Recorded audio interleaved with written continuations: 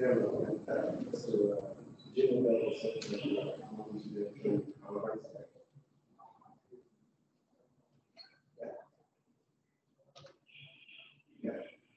that's fine. That's fine.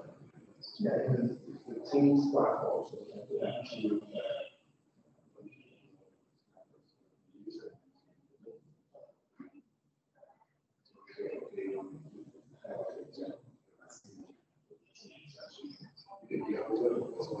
get started about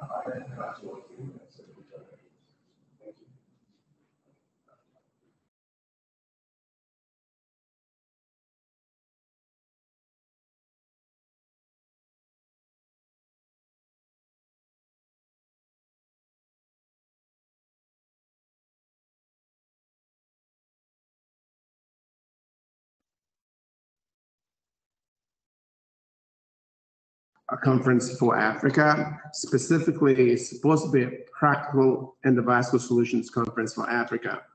This is the 5th year in running, as stated by Mrs. Isang, and we are thrilled. Yeah. We're thrilled that you're able to join in front. We're thrilled that you're able to join us today. This was cool. The Endovascular Conference Solutions for Africa started 5 years ago as a way to start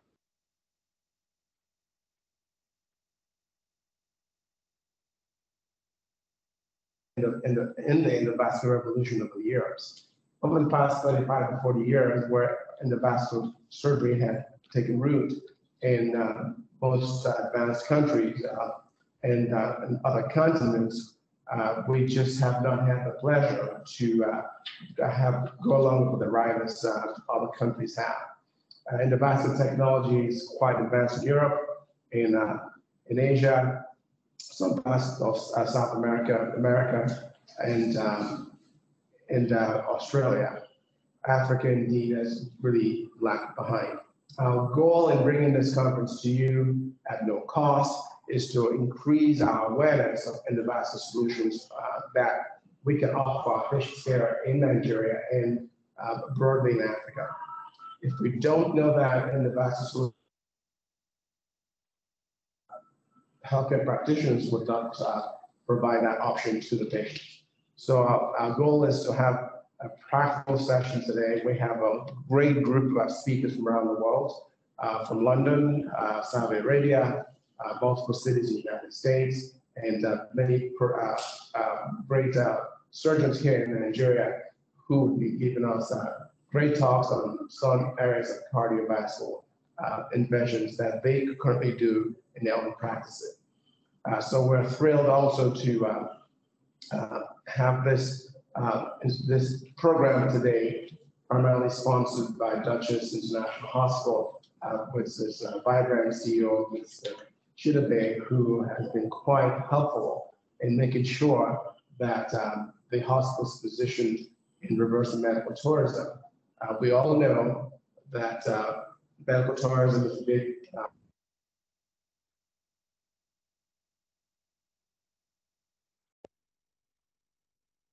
any other parts of the Middle East to access the healthcare. Sometimes for no good reason, because they can afford it. The bigger issue is how can we bring endovascular technology and also reverse medical tourism in Nigeria and make it affordable. One way for us to do that is to first create an awareness of the problem and also seek solutions to treat the problem. Solutions can be obtained or gotten if we get a group of like-minded individuals who are endovascular inclined, and also bring other physicians who are not endovascular trained but have interest in endovascular surgery. So they can bring them aboard and teach them the judgment and skill sets necessary to safely perform endovascular interventions. So that is the ultimate goal of the conference, with the biggest impact being the creation of endovascular potential for our patients here in Nigeria and Africa at large. So without further ado, Once we get started, our next speaker would be the CEO of Dutchess International Hospital, Mr. Shida Bay. And prior to his coming on, I can also tell you that we're building in collaboration with all physicians and generally the generalists and specialists in all areas to push the endovascular envelope in Africa, with particular reference to Nigeria. I'm passionate about this topic. That's why I make trips yearly to come to Nigeria to ensure that we do this. I'm passionate about this because I don't want people losing their limbs when they don't need to lose their limbs. When we have doctors here in the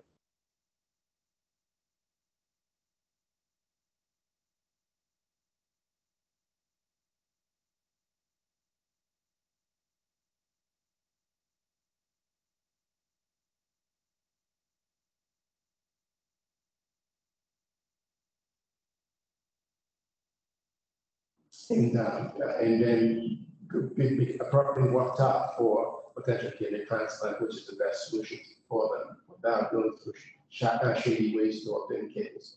I'm passionate about this also because we have to limit the stroke issue in Nigeria, particularly and generally in the continent. Stroke is a major problem. The access, developing good ways to strategies to improve stroke time intervention will be critical.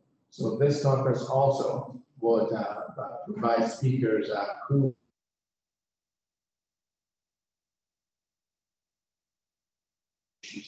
in our country today, we're having persons have heart attacks and die from heart attacks. And the average person would say they're being cursed by juju or whatever we call it. But in the case, we're beginning to leave in the continent, Nigeria, Western lifestyles, eat wrong foods, and we have disease processes that mirror what we have in Western countries now. So people do have those issues, and both have those issues. Our goal is to make sure they know when they are afflicted or have symptoms, they know where to seek help, and hopefully the help they seek will be adequately provided when they seek this help. So again, when they have renal problems, they don't know where to go, strokes and all. So limb loss is a big issue. I believe in limb preservation as the endovascular surgery. To translate that skill set to Nigerian health. So we'll just wait a little bit and get Mr. Shida to come on, and he'll get started with his talk, reversing medical tourism in Nigeria and Africa as a whole. Thank you.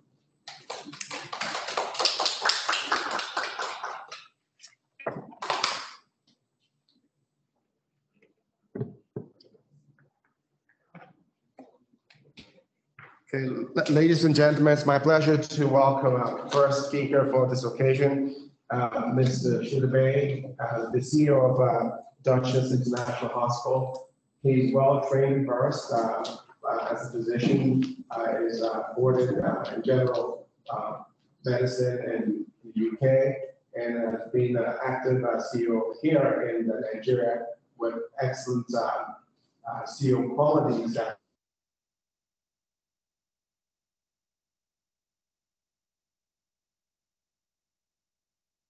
Grace us with this wealth of knowledge when it comes to steel-related issues, and particularly reversing medical tourism opportunities here in Nigeria. Thank you.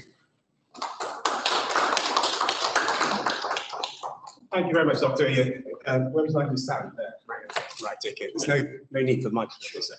No, right. Well, thank you very much. Thank you for having me. It's a great pleasure to. Can you hear me all right? It's a great pleasure to. What's that? That's the camera. Right. Where would you like me to stand? Stand here. Beautiful. It's a great new word. Yes. All right.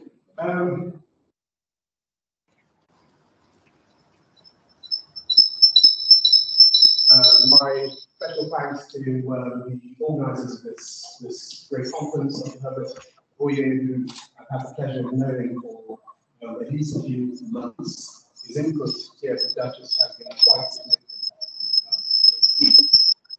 So I've been asked to speak briefly, and it will be brief, on the subject of reversing medical tourism. Of course, this is a conference that is focused on endovascular solutions in Africa. So what we're trying to do really is to make these tried and trusted systems and treatments feasible in this environment. That in itself is a statement on the subject of innovation. So the key issue that confronts us, therefore, is how do we go about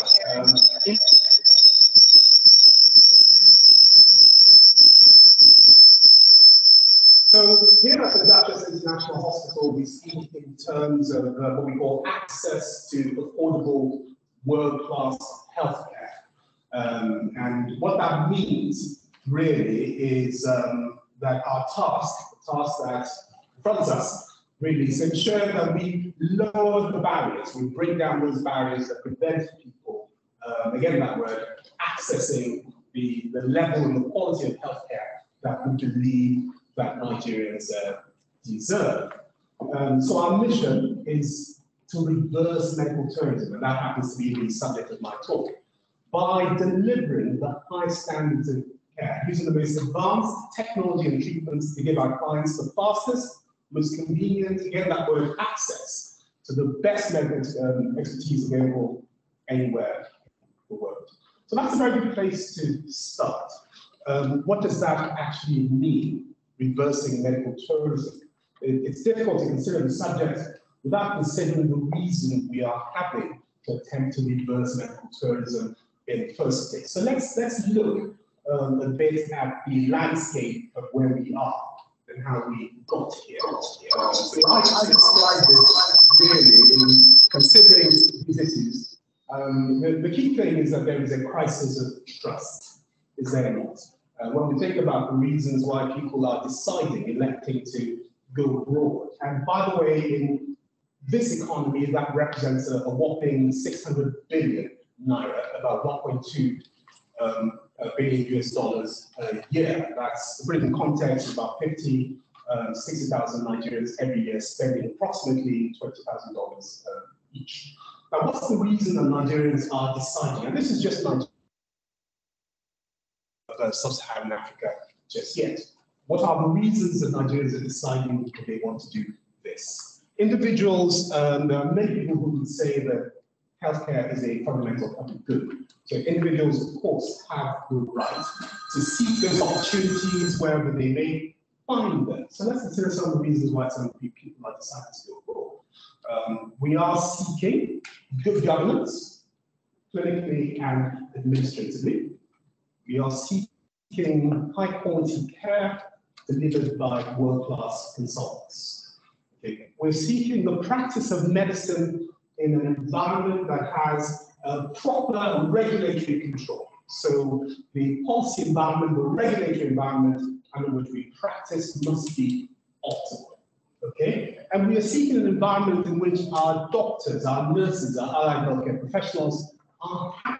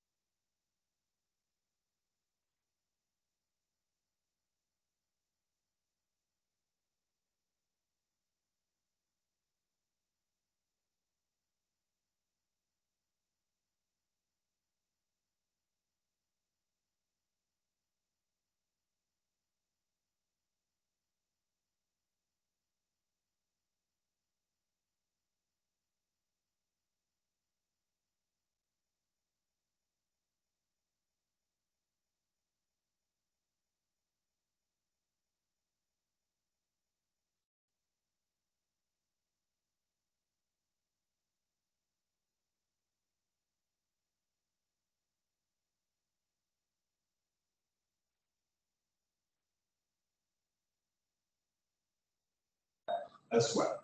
So what must we do? What must we do, therefore, in order to stem this hemorrhage? Okay, we must begin to focus on those things that our patients actually want. Delivering access to affordable, world-class healthcare. What does that mean? Trust me, in this environment, to be codified. It means good quality treatment, whatever it takes to get that to our patients. Okay, which is over the next couple of days. Okay, whatever it takes to get this.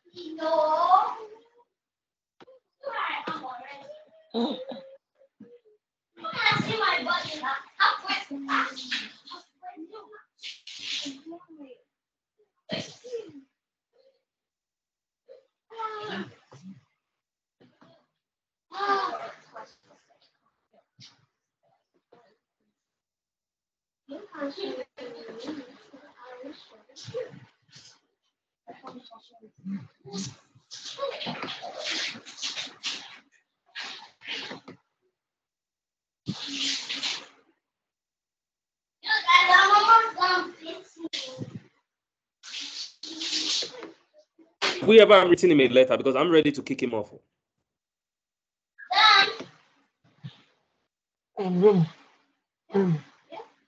Is this not always close? She wants to wear that you're sitting on. Yeah. Close the door, let her dress up. Close the door. Yeah. Hello, Cynthia. Yes. Oh, God.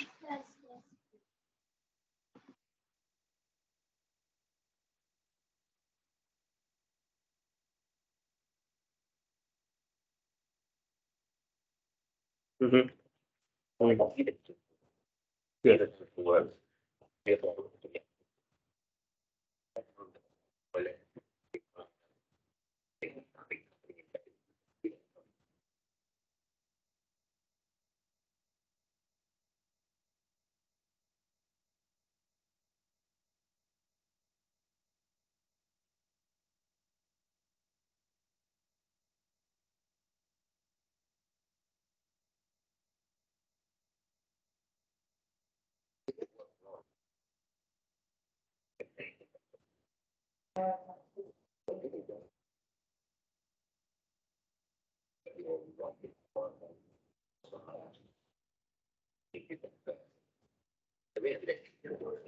Yeah, I'll write a letter now. You are going to send him a letter. He's going to be on probation for the next 90 days. Any other mishap is done.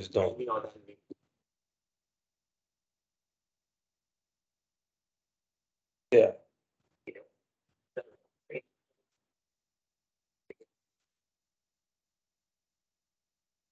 Yeah, I mean, this is a 30-something-year-old person, right? That's with acute cholecystitis.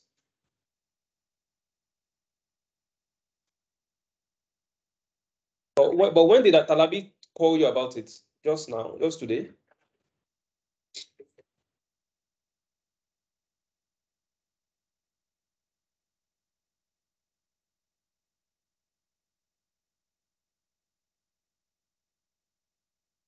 And was an excellent surgeon and also was an excellent innovator.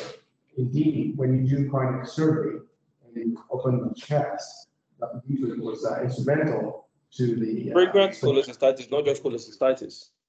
So that's one of the things that Dr. Dietrich was known for. He was an excellent endovascular surgeon, quick hands, and also was very inventive in his thinking. Was the first physician that is, to start the outpatient cardiovascular cath lab process that we see today.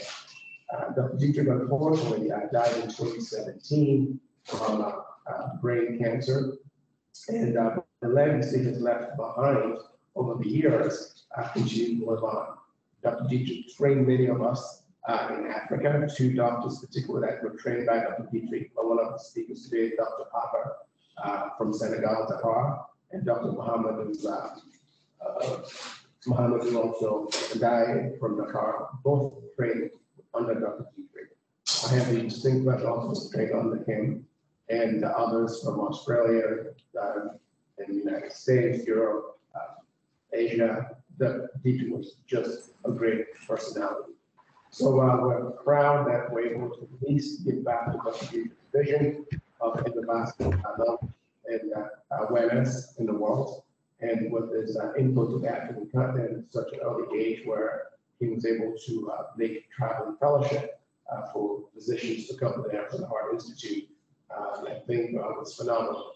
And our goal also is to now and bring others along the way those that have interest in endovascular surgery here in Nigeria can also seek such help. We also have the International Society of Endovascular Specialists, which was also a society that was also founded by Dr. Dietrich. And the current president of the society, Dr. Rania Brabanta, cardiac surgeon, trained, currently working in Texas, Houston, Baylor. And she will be giving us a keynote address sometime tomorrow. And we also have current president, incoming president of ICDS, Dr. Thomas Shaw. She'll be talking to us also, I believe, tomorrow on interesting topics too. So we're looking forward to an exciting conference, and we look forward to having our next speaker, Dr. Bode Palashe.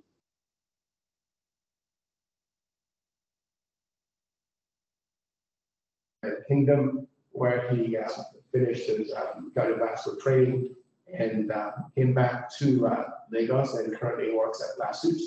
And he's here to give us a talk specifically titled Open Heart Surgery in Nigeria, Insights from the Nigerian Open Heart Surgery Registry. Dr. Palashe, thank you.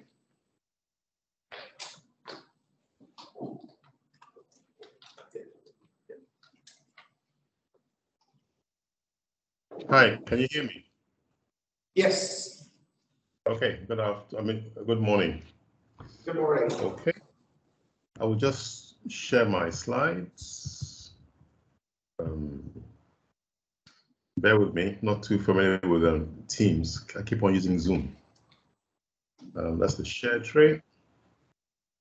And go.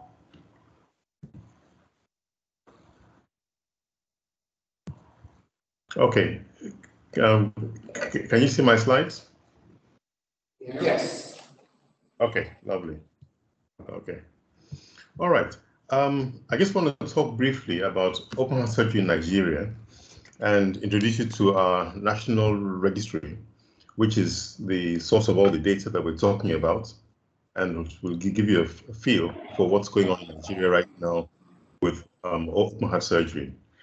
So I'm presenting on behalf of the Open Heart Surgery Registry collaborators, all listed.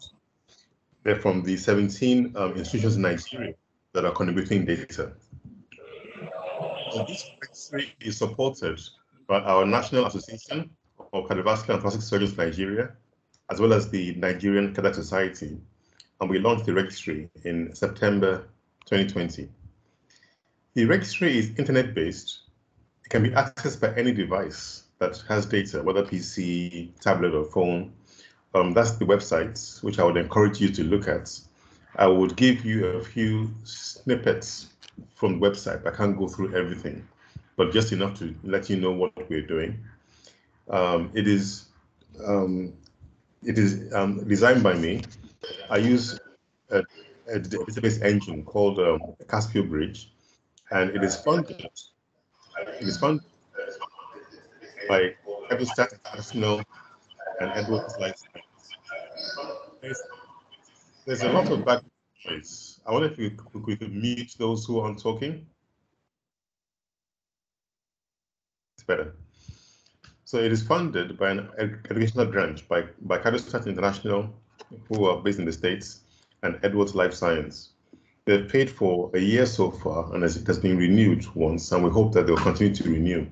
But we are looking for more sponsors so we can keep on this registry. So what's the purpose? To have voluntary data on heart surgery in Nigeria, so we can build up a registry of activity. And this will help us to make our practice evidence-based, driven by a robust registry of our activity. There are currently 17 contributing institutions, all listed here in the public sector and private sector. We have 6 public sector institutions and 11 private sector institutions that are currently contributing data to the National Registry. So we decided on a minimal data sets as listed: age, sex, gender, diagnosis, the risk score, the operation dates, operation, the findings, a brief operation description, bypass and cross-clamp times, temperature, quadriplegia, complications, and outcome. For a cardiac database, the data set is much more robust, much more wider than this. But this is an early database. It is essentially done by us. So, busy surgeons. So the idea is to spend a minute or less to enter the data. So we just picked a few minimal data sets, which will expand over time. So these are snapshots of what it looks like on your phone on the left and PC on the right. And I'm going to take you through various fields in the registry. So this is what our registry looks like. We have a home page where to get surgery has all these tabs listed, and I'll take you through one by one. So cost of surgery. In LASUTH, we have a billing manager, which we designed, which helps us to know the cost of surgery. We cost everything. So the anesthesia pack, blood products, hospital fees, ICU pack, provision pack, theater pack. And as you can see, we list the item, supplier, what the cost is, how many are required, and the time at which the cost was accurate. So you can see that these are all recently updated in August. So the current price for mitral valve replacement, which is our benchmark surgery, is 3.5 million in the public sector.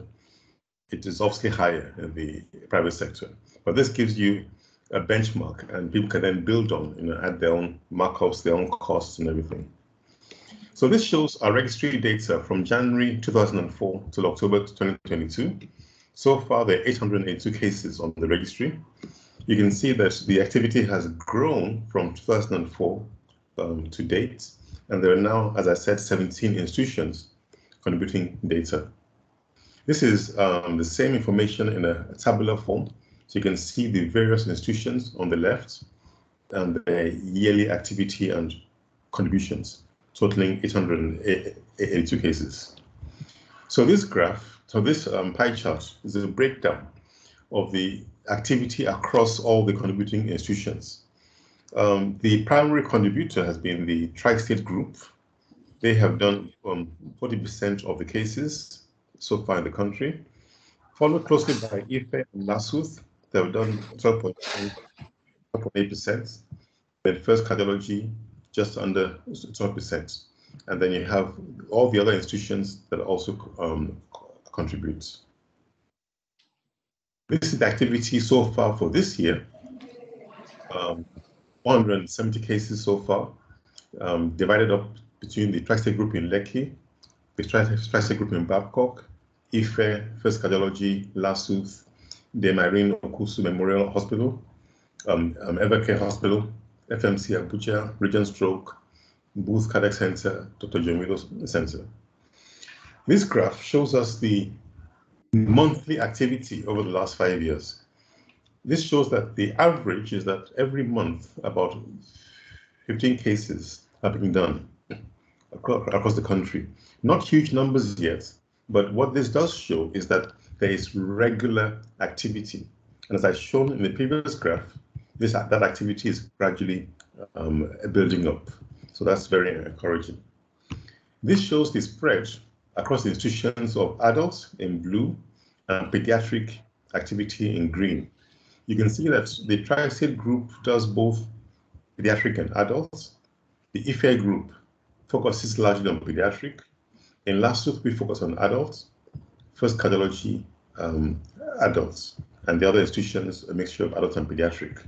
So overall, between 2004 to date, you can see that blue is adults, green is pediatrics.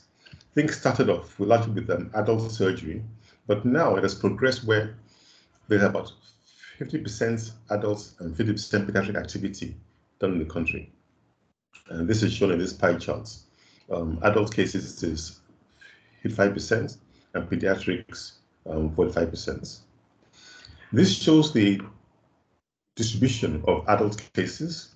The most common cases are CABG, mitral valve replacements, mechanical, ASD repairs, aortic valve replacements, mitral valve replacement with tricuspid repair, And interestingly, quite a few tetralogy fellows. We get about 20% of our cases, adult cases, are congenital and tetralogy fellow obstats. So this shows the distribution of all the adult cases.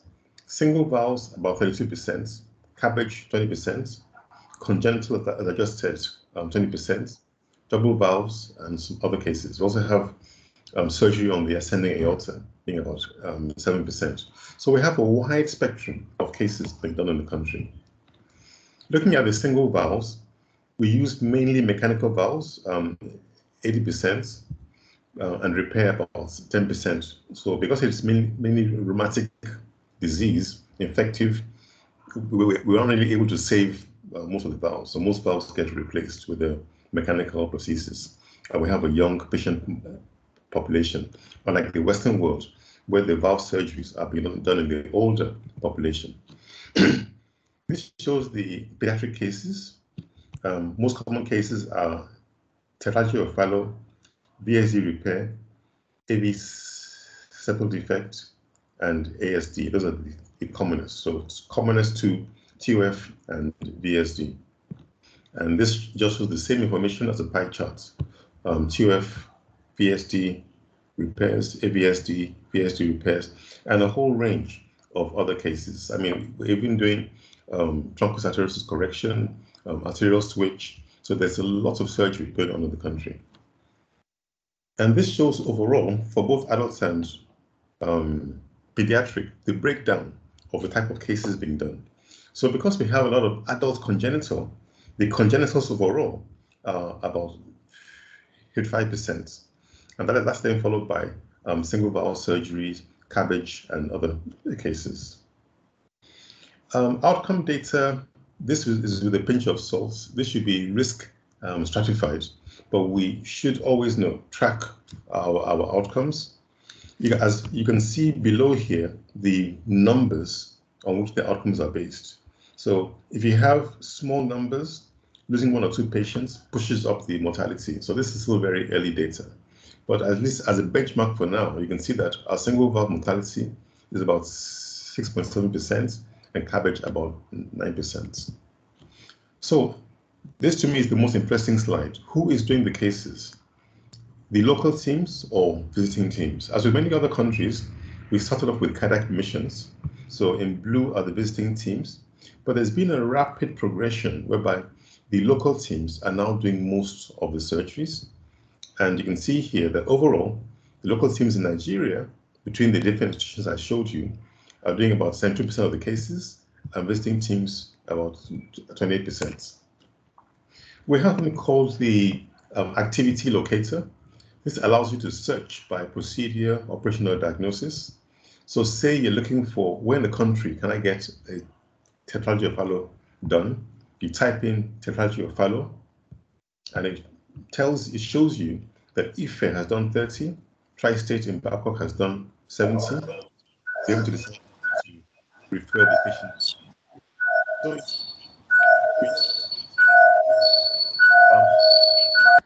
So noise.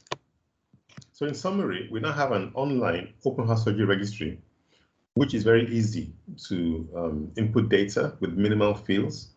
Currently, 17 institutions are contributing data to us. The data we have so far shows that there's been a rapid growth of heart surgery in the last 5 years in the country, and it is still growing. And there's a wide range of both adults and pediatric surgery available in the country by resident teams. So traveling out for open heart surgery, as Dr. Shishidade said earlier, and Herbert, this is only if patients choose to do so. It's not a necessity as many years ago, because open heart surgery is widely available and is much more affordable than traveling out of the country. We still have a few challenges. Not everybody is contributing data. So we're still working on convincing more colleagues to contribute data to make our registry even more representative of our national practice. There's also the costs. For now, it is maintained by Edwards Life Science and Cardiostats. It costs about $4,800 per annum, and we're seeking more funding to be able to continue this registry. So the journey continues. Thank you very much.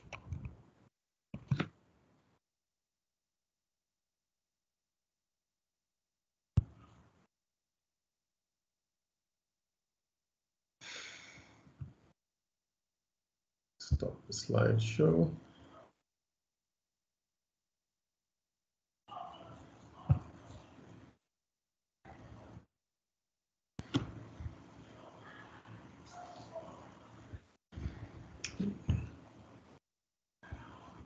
Hello.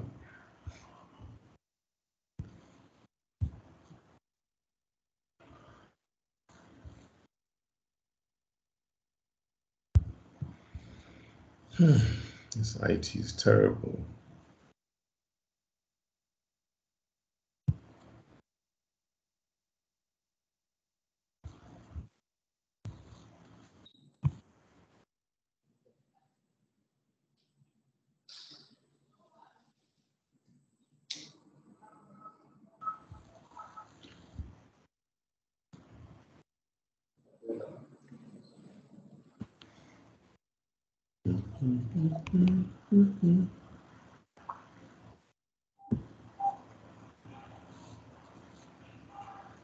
Looks like we're having IT issues. Yeah, it looks like it. We're almost there, right?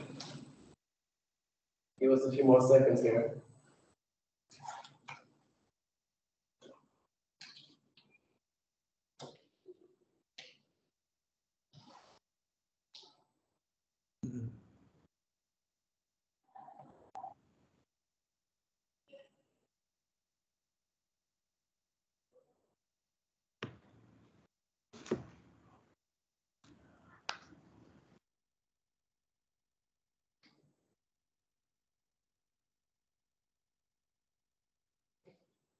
There you are.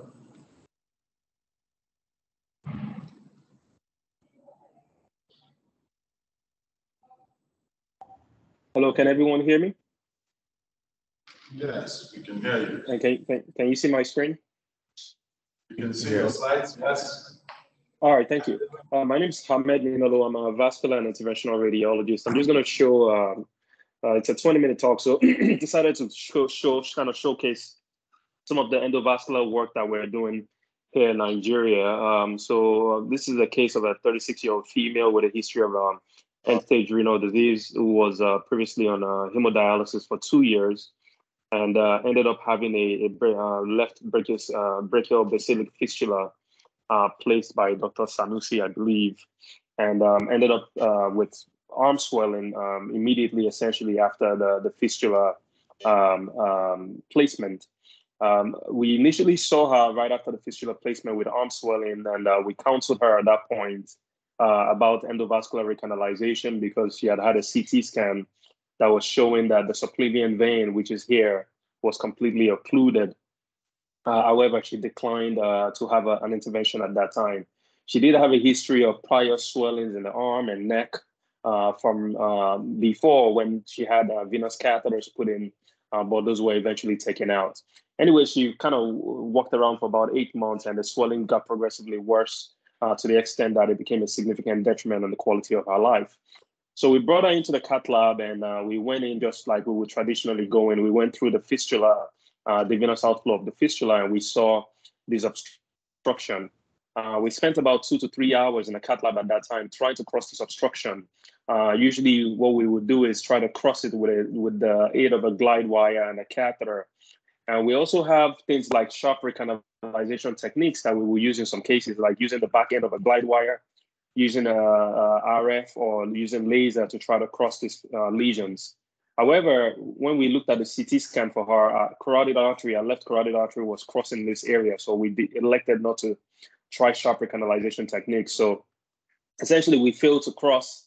And then we had conferences with both vascular surgery and cardiothoracic surgery as to what the options were for her. And I talked to Dr. Madu, who's in the UK in vascular surgery, who said at that point that the options for her surgery-wise were basically significantly limited and would require a significant morbid surgery. Same thing with cardiothoracic surgery, said the options were very limited for her. So we at the time of this procedure, we also went into the right arm and came from the right side and came through the brachiocephalic vein on the right side to basically see what was going on the left brachiocephalic vein. And that was widely patent here, which is demonstrated here. This vein is actually not the jugular vein. It's basically a enlarged collateral from the jugular venous arch that basically become enlarged and replaced the jugular vein because the jugular vein was essentially occluded in her. So we had a long conversation with the patient, had a long multidisciplinary meeting, and basically there were no surgical options. But I've seen this paper for that some of our colleagues in the US just started doing something called percutaneous extra anatomic venous bypass, where essentially without surgery, they were bypassing patients with stent grafts through subcutaneous tunnels, especially patients that had occlusions in the region of the costoclavicular junction, essentially because of the bone. And what they were doing was bypassing from the axillary or the subclavian vein into the internal jugular vein, and they've had a very significant success with that. So we counseled the patient appropriately. At this time, we'd never done one in Lagos, so I recruited Dr. Suteni, who was a cardiothoracic surgeon from LASUT, who came in to help me out with the procedure at Eurocare. Some of the considerations for this procedure was that the vein was arterialized, so the risk of bleeding was very high, and also the fact that the vein was occluded, so there was significant venous hypertension, and we were worried that we would not be able to control significant bleeding if that happened. Anyways, this became a 3 to 4 hour debacle, but we ended up getting it done, and I will just explain how we did the procedure. The first thing we did was we got access, antegrade access in the fistula distally in the arm and brought a wire this way from the arm. The next thing we did was basically punctured the axillary vein from a retrograde access and we now had through and through access. We put a wire into the axillary vein going to retrograde and brought our wire out from the antegrade access in the arm here. Now we had access basically from the arm into the axillary vein. The next thing we did was we basically punctured the brachiocephalic vein and that big jugular venous vein that was coming up, and basically that junction of the left brachiocephalic vein and the jugular venous arch vein that was coming up, we punctured that with a micropuncture access, and we got access into the subclavian, into the superior vena cava. Now, basically, the obstruction now is from here where we got access to here, and this is where we need to bridge. So basically, we brought our access out from here through a tunnel and took it into here. And basically now, once we're done, we have through and through access, basically from the arm, through the subcutaneous, to the occluded vein, through the subcutaneous tunnel, into the brachiocephalic vein. And once we had this access, basically the job became a little bit easier. The next thing was we basically got a 12 French sheet, which we pushed through the occluded vein, through the subcutaneous tunnel and into the superior vena cava, which was a 9 French sheet. And then we deployed a Viabond stent graft. We initially deployed a Viabond stent graft in the distal access. We initially used a 9x15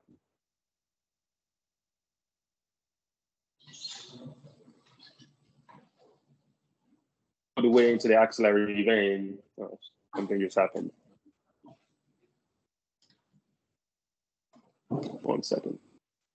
Okay, and extended it all the way into the axillary vein. And as you can see on the completion venogram here, when we inject this vein, there's basically blood flowing through this Viabond stent graft into the subcutaneous tunnel stent graft and into the superior vena cava.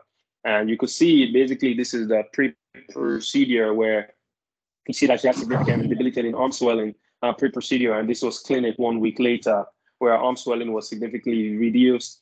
She still obviously has the aneurysm from the fistula, but our quality of life after this procedure was significantly improved. And this was the first time we tried this in our environment as an operator.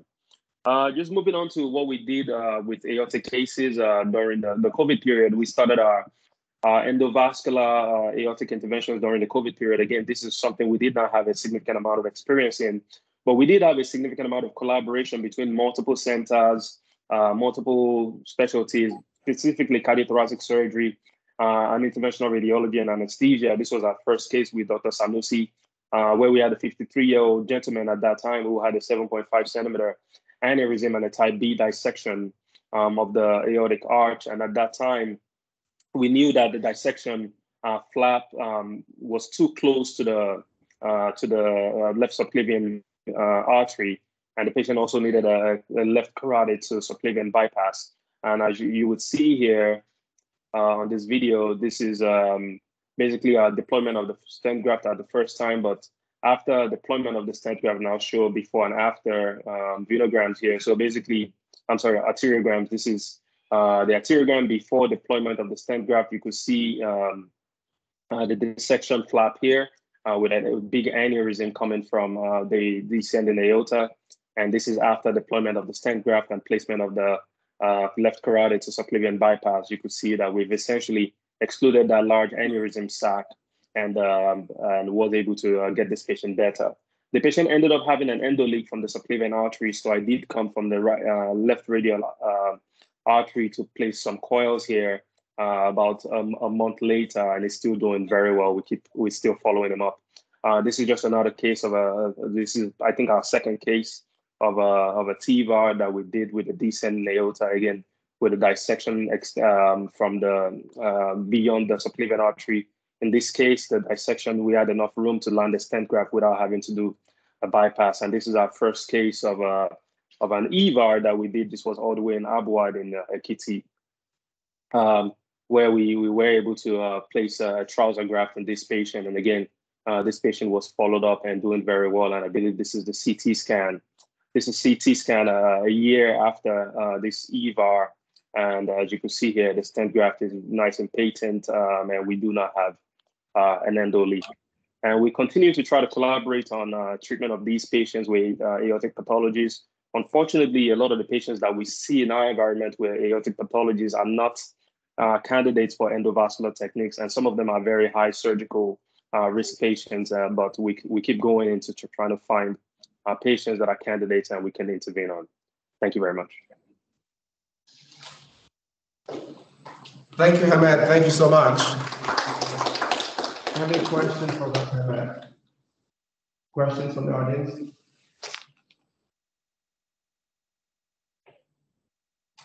Go ahead, Thomas. Yes, on the AV fistula case that you gave, you said you used a 8x5 diagram. Was that the? No, we use a 9x15 Viabond stent graft. Sorry? 9x15. 9x15. Okay. Did you consider using a bigger one because you are going? Was it an option to use a bigger one? So basically, that's what we had available, and all the papers that I've done, these percutaneous veno bypasses, they've only used 9 or 10 Viabonds. They've not used anything bigger so far. For the subclavian? Yes, for the subclavian. Okay. John, what's your experience with that? It's a little bit smaller. There are other stents and other stents that are available now. There is a Covera, which is a flared stent, in which the end of it actually flares to about 12. And then there are other options like the dedicated venous stents, not necessarily covered. If you want to use it, like the Vichy stent, for example, there are options that you can use in that area. The other question I had, did you try just to address the stent, the important thing is here, we have to use a covered stent, right? Because we're going through a subcutaneous tract. We cannot use an uncovered stent. And covered stents, I mean, in this type of line, covered stents, you could only see them probably up to about 13 millimeters Viabonds. Yes, you can't see anything bigger. Yeah. Yeah, but there's a Covera, which they made bigger ones, which you can use. Okay. For something like this. Did you try to cross the native vessel? Did you make an attempt to cross the native vessel? Oh yeah, absolutely. So basically, I've done a lot of these cases and we're able to cross the native vessel in most patients. And this was a patient that we had spent about 4 hours on trying to cross the native vessel. We would usually try to use like sharp recanalization techniques. We're using the back of the glide wire. We would even use like a Rochechide needle to crush sometimes, a tips needle to cross. However, this patient basically had the left carotid artery basically sitting in that area. Again, remember, we're doing this procedure on a 2D X-ray in Nigeria, and I am definitely not taking the chance of trying to cross the carotid artery, which is why we did not try sharp recanalization techniques. Do you have crossing catheters, or do you just? Oh yeah, we have crossing catheters, yes. Which one do you use? Do Do you have? So I would have to look at the name, but I know we have a CXI crossing catheter. We have several crossing catheters. Again, remember that in our environment, we get our hands, especially this type of specialized equipment, we get our hands on whatever we could get our hands on. We don't have the luxury of having a shelf full of options like we do in the US. And most operatively, do you put them on anticoagulation? For her, we did not put her on anticoagulation, no. So most of my venous work, I almost never put them on anticoagulation, and they do very well without anticoagulation. So arterial stents, I do. Do you have antiplatelets like Plavix, aspirin, or you don't do anything like that? No, for venous, we don't do any anticoagulation. So we do a lot of, even here in Nigeria, we've probably done over 20 venous recanalizations for SVC, stenosis, or clear veins, or whatever. Once you basically stent them, because most of them are dialysis patients anyways, we've done a few malignant SVC, like SVC syndromes, and we still don't put them on anticoagulation. And I've looked at the literature as far as anticoagulating in the setting of venous stenosis or venous cases, and not a lot of people anticoagulate in these cases. What about antiplatelet? Do you put them on Plavix, aspirin? No. Wow. That's interesting. That's really interesting.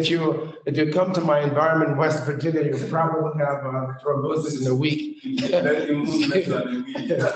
Yeah, but that's exciting to know in your experience. And I think that's again. So even in Pennsylvania, I did a lot of iliocable reconstructions. Yeah. Right. For the iliocable reconstructions, I will put them on anticoagulation for about 3 to 6 months, and then I take them off. And we don't put them on anything after that. That's interesting. In our community in West Virginia, I tell you, it'll be less than a week, they'll be thrombosed. Yeah, again, that's geographical issues. And again, in Nigeria, that kind of tells us as we practice, we have to know and that's why we have meetings such as this, so we can exchange ideas. Again, because when I worked with John in Clarksburg, West Virginia, and I moved 2 hours away, the disease process got worse in less than 2 hours in the same state. And stents I used to use in Clarksburg, what was called, it wasn't a smart stent. The one called smart symphony. Yes. It was great stent to use in the SFA, no problems at all. As soon as I got 2 hours away, it wouldn't work on an identical patient. So I abandoned stent in the SFA. So I really appreciate the fact that you do patients without need for anticoagulation. That's exciting.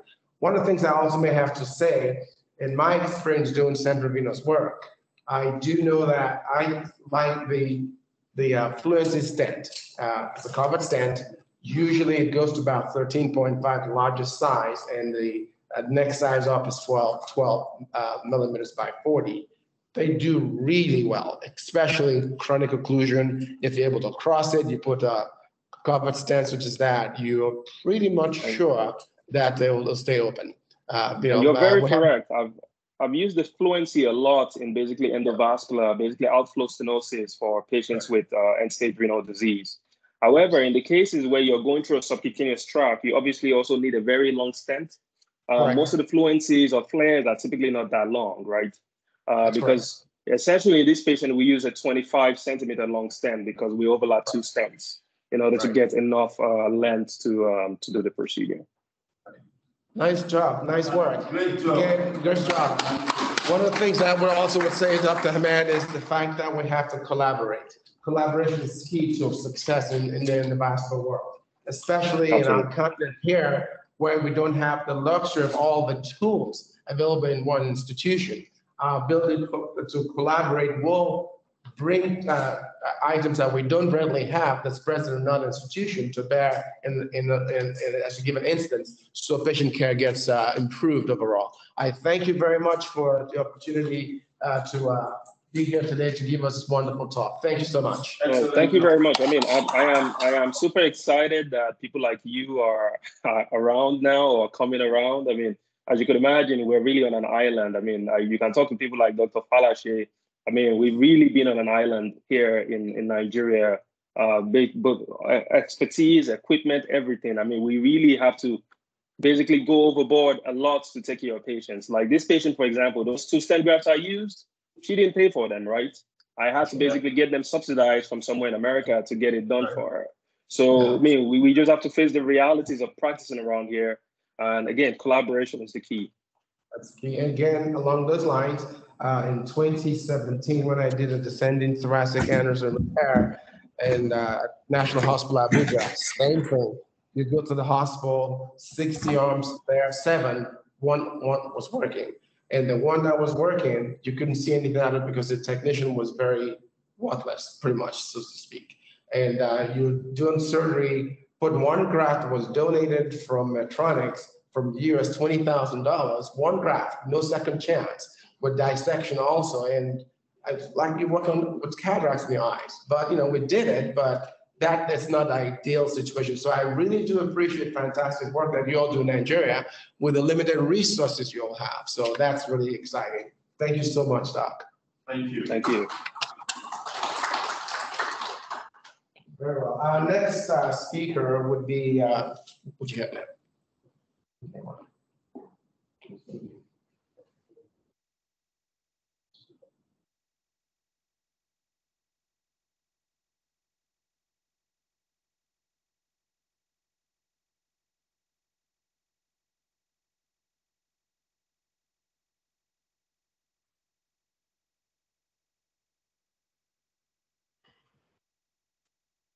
Moving on, and we'll be able to catch up back on track with Dr. Shady and further down the line.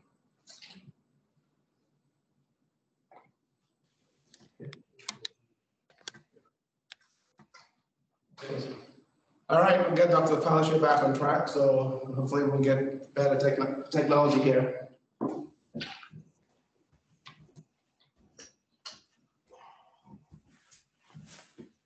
Okay, can you hear me? Yes, sir. Okay, I'll make this quick. I don't know how much people. You have enough time. You have enough time. Take all the time you need. You have what we'll do all the time, so you have enough time. All right. Let me share the slides. Okay. Can you see my slides?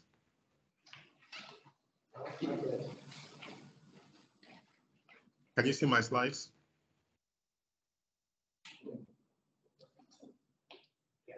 Can you see my slides? Yes, sir. Okay. All right. Okay. So I'm talking briefly about our work with open heart surgery as captured by our national registry. So I'm speaking on behalf of the various collaborators listed on this slide. We have 17 institutions that are contributing, and these people cut across the 17 institutions. The registry is supported by both our surgical and cardiology associations. We started the registry in September 2020. The registry is internet-based, can be accessed by any device that has access to the internet. That's the website, nigeriaheartregistry.com, which I would encourage you to please explore, get more information. The registry is designed and maintained by me. I use a database engine called Caspio Bridge, based in the States. We've been lucky with funding. It was initially self-funded for a few years, but as it grew larger, both Edwards Life Science and Cardiostat International have stepped in to help us with the grants, and it has been renewed once so far. We hope to get more funding to continue this registry. So the purpose of the registry is voluntary contribution of data on heart surgery in Nigeria, so we can build up a registry of our activity. Our vision is to make our practice evidence-based, driven by a registry of the activity. So these are the contributing institutions. There are 17 of them, 6 in the public sector as listed, and 11 in the private sector, and it is growing every day. We decided to use a minimum data set of registry fields. Most cardiac databases are very large and can be a bit unwieldy. Since we have busy surgeons entering the data, we just picked a few key fields just so we could capture preventative data. So the minimum data set is as listed. So this is just snapshots showing what it looks like and accessing on your phone and accessing on your computer. So I want to take you through the registry, and I'll encourage you to please take your time, go to the website, and see much more. So we have the cost of surgery. We use our cost in LASUTH as the benchmark because we are public sector. There's no real markup. So we divide our cost into the anesthesia cost, blood products, hospital fees, ICU fees, theater fees, the provision pack. And you can see that we list every item, which supplier and their contacts, the cost per unit of the item, how many of the items we need, and the dates at which the cost was last updated. Or we make sure the cost is at least a month updated. So this is our registry data. Between January 2004 and October 2022, we have 882 cases on the registry. You can see here that the registry started out slowly, not much activity in the country, and it has gradually grown. And in the last few years, it is growing incrementally as we are adding on more institutions. So the activity is really growing. This is the same data presented in tabular form, where you can see the institutions, the year, and the specific annual activity, totaling 882. So the case load, the distribution across the institutions, you can see here, this is total activity. So the Tri-State group has the largest activity, they're private, 40%, followed by IFE and LASUTH, both 13% each, and then First Cardiology in Ikoyi, 12%, and the other 13 institutions. We also track activity, current activity. So this pie chart shows the current activity so far this year. Now this year so far has been 173 cases and divided up between Tri-State in Lekki, Tri-State in Babcock, IFE, First Cardiology, LASUTH, Dame Irene Okosu Memorial, Evercare, FMC Abuja, Regent Stroke, Booth Cardiac Center, Dr. John Willow Center. So this is just to show you that there's activity going on a regular basis. I love this slide. This slide shows you the monthly activity in the last 5 years. This shows that on average, there are 15 cases being done somewhere in the country every month.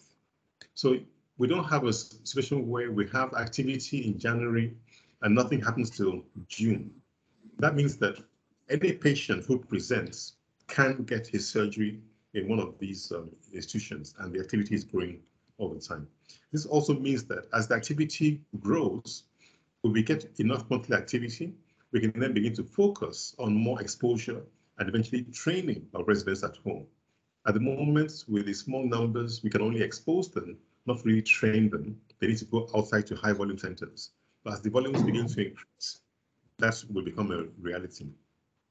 This shows the distribution of adults and pediatric cases, adults in blue, pediatric in green. Tri-State in Babcock does about equal adults and pediatric. IFE does largely pediatric. LASUTH, where I practice, we focus on adults, and First Cardiology is also adults. You can see the other centers do a mixture of adults and pediatric.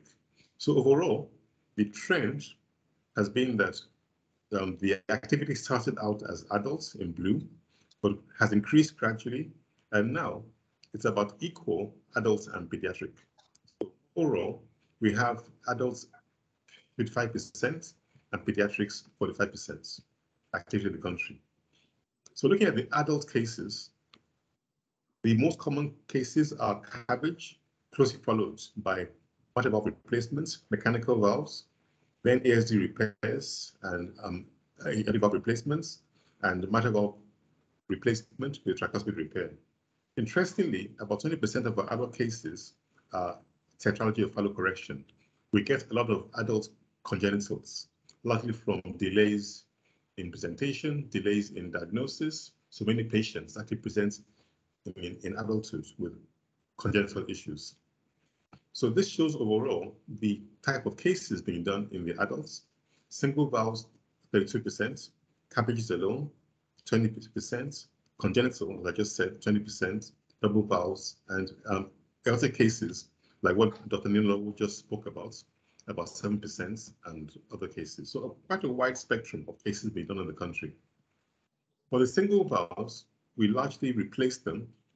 Remember that most of these are rheumatic valves, so there's not much scope to repair them, and they present so late. So most of the valves are mechanical valve replacements, and about 10% are either rings or biological valves. Looking at the pediatric cases, the most common pediatric cases are tetralogy valve repair, VSD repair, AVSD repair, and ASD repair. And this just shows you the spectrum of pediatric cases. So with TOF, just under 30%, VSD repair, about 25%, AVSD repair, 8%, and a whole range of other cases. Interestingly, you can see that you have thrombocytosis corrections, you have arterial switches. So there's a very wide range of cases being done for both the adults and pediatrics. So overall, looking at both adults and pediatric, over half our cases are congenital, about 55%. And then you have single valves, 18%. You have cabbages, 11%. Other cases, about 4%. So that's the spread. Looking at outcomes, we're trying to track outcomes, but this is still very early because, as you well know, when the numbers are low, if you lose 1 or 2 patients, the mortality is overly highly represented. In addition, we are using risk stratification. Not all centers are filling in their data with the risk stratified data, but as it becomes more robust, we hope that we can compare our outcomes to the risk score for the patients. That being said, looking at single valves, right now, mortality is about 6.7%, for cabbages about 9%, but this is still growing. So who is doing the cases? This is the most exciting slide to me. In green are the local teams, in blue are the visiting teams. And you can see that the cases have been increasing, initially in blue, being done by visiting teams, cardiac missions, but now the local teams have taken over. And overall, you can see that 72% of cases in the country are done by local teams and 20% by visiting teams. We also have a small app called the Activity Locator. So if a cardiologist or a patient wants to know where in the country can I get a procedure done, this shows an example using tetralogy of Fallot. You type in tetralogy of Fallot into the operation field and you search, and this shows you that IFE has done 30 cases, Tri-State 70 cases, shows you the annual numbers of their cases, and you can then decide where to direct the referral to. So in summary, we now have an online open heart surgery registry with easy data inputs with a minimum data set. We currently have 17 institutions that are contributing data. The data we have so far shows a rapid growth of open heart surgery in the last 5 years, and there's a wide range of activity in both adults and pediatric surgery across the country being done by teams based here in the country, which is really exciting. So I would say that traveling out for open heart surgery, this should only be by choice if the patient chooses to do so, not a necessity as was many years ago, because open heart surgery is now widely available and it's much more affordable to do it here than traveling out. There are challenges. We're trying to get more of our colleagues to contribute data because not all institutions are contributing data at the moment. If we have more contributions, the registry will be much more representative for national practice. Costs, I already mentioned, it costs about $4,800 per annum. It's currently funded by Edwards Life Sciences and Cardiostats. We're seeking more funding so we can pay for a few years in advance to enable the registry to continue. So we're on the journey continues. Thank you very much. Thank you, Bode. Any questions from the audience? But what's the actual, for us not here all the time, what's the average cost for open heart surgery? If I have to convince somebody in the US to come here to have surgery under you, what would I tell them? yes, you need to come to Nigeria to get a surgery because the cost could be less. So in numbers, dollars and cents, what would you tell me? I should tell them. Yeah. In the public sector, depending on the surgery, on average, between 3 and 3.5 million. In the private sector, depending on the complexity of the surgery, between 5.5 and 7 million. Yeah, what's that now? That keeps changing. So About 10,000. That's really good. That's excellent. Maybe I'll get you a referral next week. I had a fellow who traveled all the way from Bielsa. You know, they were having all the monies, and he had like 6 vessels done. He had a host of issues, and by the time he went through the hospital system in the U.S., he had spent like close to 120,000. You know, so yeah, so we're really, along with what the CEO of Duchess was saying earlier, should try to reverse medical tourism, and not only that, encourage people on the other side of the pond to look at skilled physicians such as you, surgeons such as you, who do great work here, to have their surgeries done here. First, it's cheaper. 2, they can have great Nigerian food while they're here. And 3rd, then they can see family. And if they're not Nigerians, they can still see how things are done. So yeah, that's quite exciting. One question from Dr. Ugoji from Warri. Go ahead. Thank you, Dr. Ugoji. I practice family medicine. I want to thank you, Dr. Wole, for this presentation. I'm really very impressed by the initiative of the registry, of what you're doing in your association. I really must commend you for that. In your presentation, or your summary, as you were concluding, you did say that there are a few but are not feeding your registry. I'm just wondering, who are they? Are they more in the public or in private sector? What is it that you're doing? And do you have an idea of what the resistance might be that they are not feeding that or they're not adding to the registry? And I want to say this as a family physician who in the community practice. Just like you said that the numbers are coming, because it's only when you see the cases, they are referred from practitioners elsewhere, outside cardiothoracic surgery, that you get there.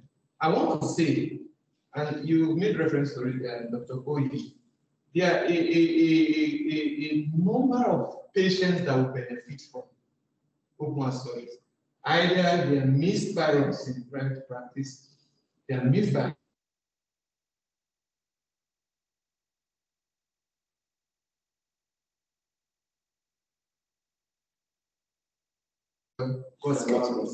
So for that reason, some patients who could benefit from what we are doing never get to you. And that is why I want to commend the Duchess for, and it's very brave to have set up this. First time I only watched it on television when it was commissioned, to make such services accessible.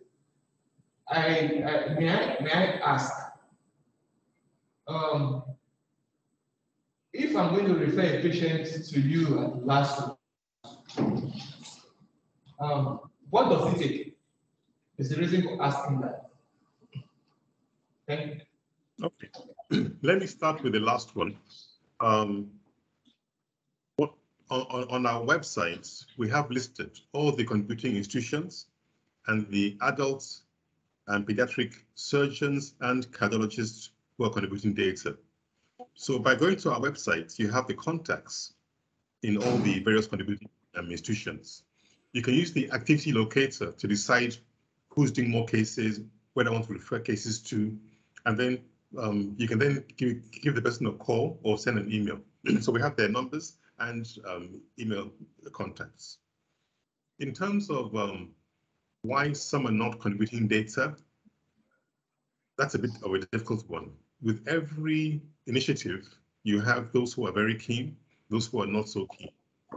I believe that as we continue, as we continue with our activity, we'll encourage our colleagues more and more. The first resistance was people were very wary about who owned the data. Before we would get the data and begin to publish and exclude them. Interestingly, we've been doing this now for a few years. We haven't yet published, largely because we want to make sure that we have everybody on board, so that there's no feeling of people being excluded, and that the data is being used by somebody else for a publication. So I think those are the concerns. One quick question. Quick question for you. Is there collaboration between the centers performing these surgeries? And number two, are some centers emerging as better at doing certain types of procedures, which will naturally make such type of procedure gravitate towards them? Those are my two questions. Yes, exactly. Through our association, we collaborate both formally and informally. So we all know each other. We know who is doing what. We often visit each other, and we share knowledge and often assist each other on cases. So say if I had a dissection, for example, I know that LASO doesn't have facilities right now for the dissection, but Dr. Sanusi does plenty of dissections, which he's going to talk about later on today. So I would refer them to him. I would also go across and take part in the surgeries. So eventually, we might have those skills. So yes, there's plenty of ongoing collaboration. Thank you. Yeah, we have an online question from Dr. Felix Elijah in New York. Yes. Yeah, thank you so much, Dr. Falashe. This is a very wonderful one. I actually left as a senior resident in cardiothoracic before coming over to the United States. And this is a great initiative. We do not have a registry at that time. So, but while I was there was this team that do come around to do open heart surgery, especially for pediatrics, Hospital for Humanity, and it was in National Hospital. And a couple of cases, were done. I feel like if we could reach out to probably National Hospital, some of these things are in the registry over there, and that could also add to what we have. And they also visit some other hospital like Garki Hospital in Abuja. So I guess more of that region is where they do go, and some other northern hospital. So I feel we can add some of this institution to this registry, and adding their input to it will really make it more robust. That's just a contribution. Thank you, sir, for the great work you're doing, sir.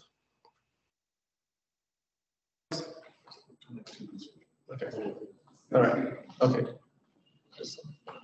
All our colleagues working across Nigeria are very much aware of our registry, and we keep it voluntary, so we don't inadvertently step on any toes. Quite often, there are some bridges that must be crossed in the institution to be willing to contribute the data, the individuals, the management. So we leave that to them, and we try not to get too involved. But all those who are interested are more than welcome to contribute data. Okay. Okay. Very well, thank you, but I appreciate your help and time, and hopefully we'll continue to collaborate and for many years to come. Thank you so much. Thank you.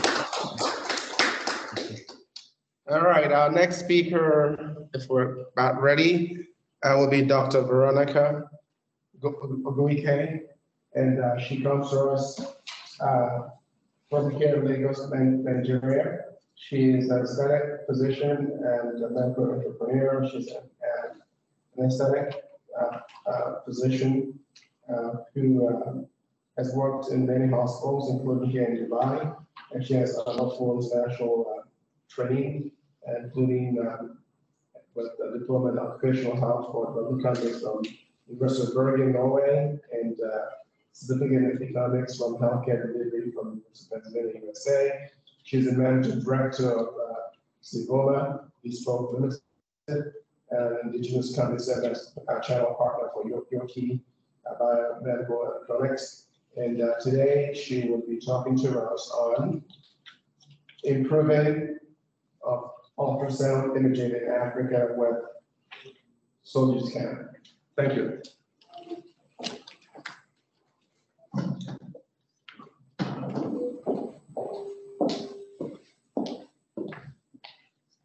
Good morning, everybody.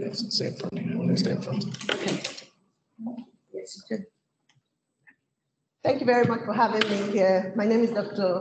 Veronica Obike. My name is Dr. Veronica Obike, and I'm the CEO of Seboma Bespoke. And what we do is using technology to drive change in Nigerian healthcare system.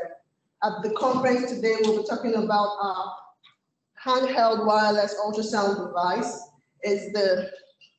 So can I get my slides on? It's the truly wireless device. I know that there's a few in the market at the moment, but this one really stands out.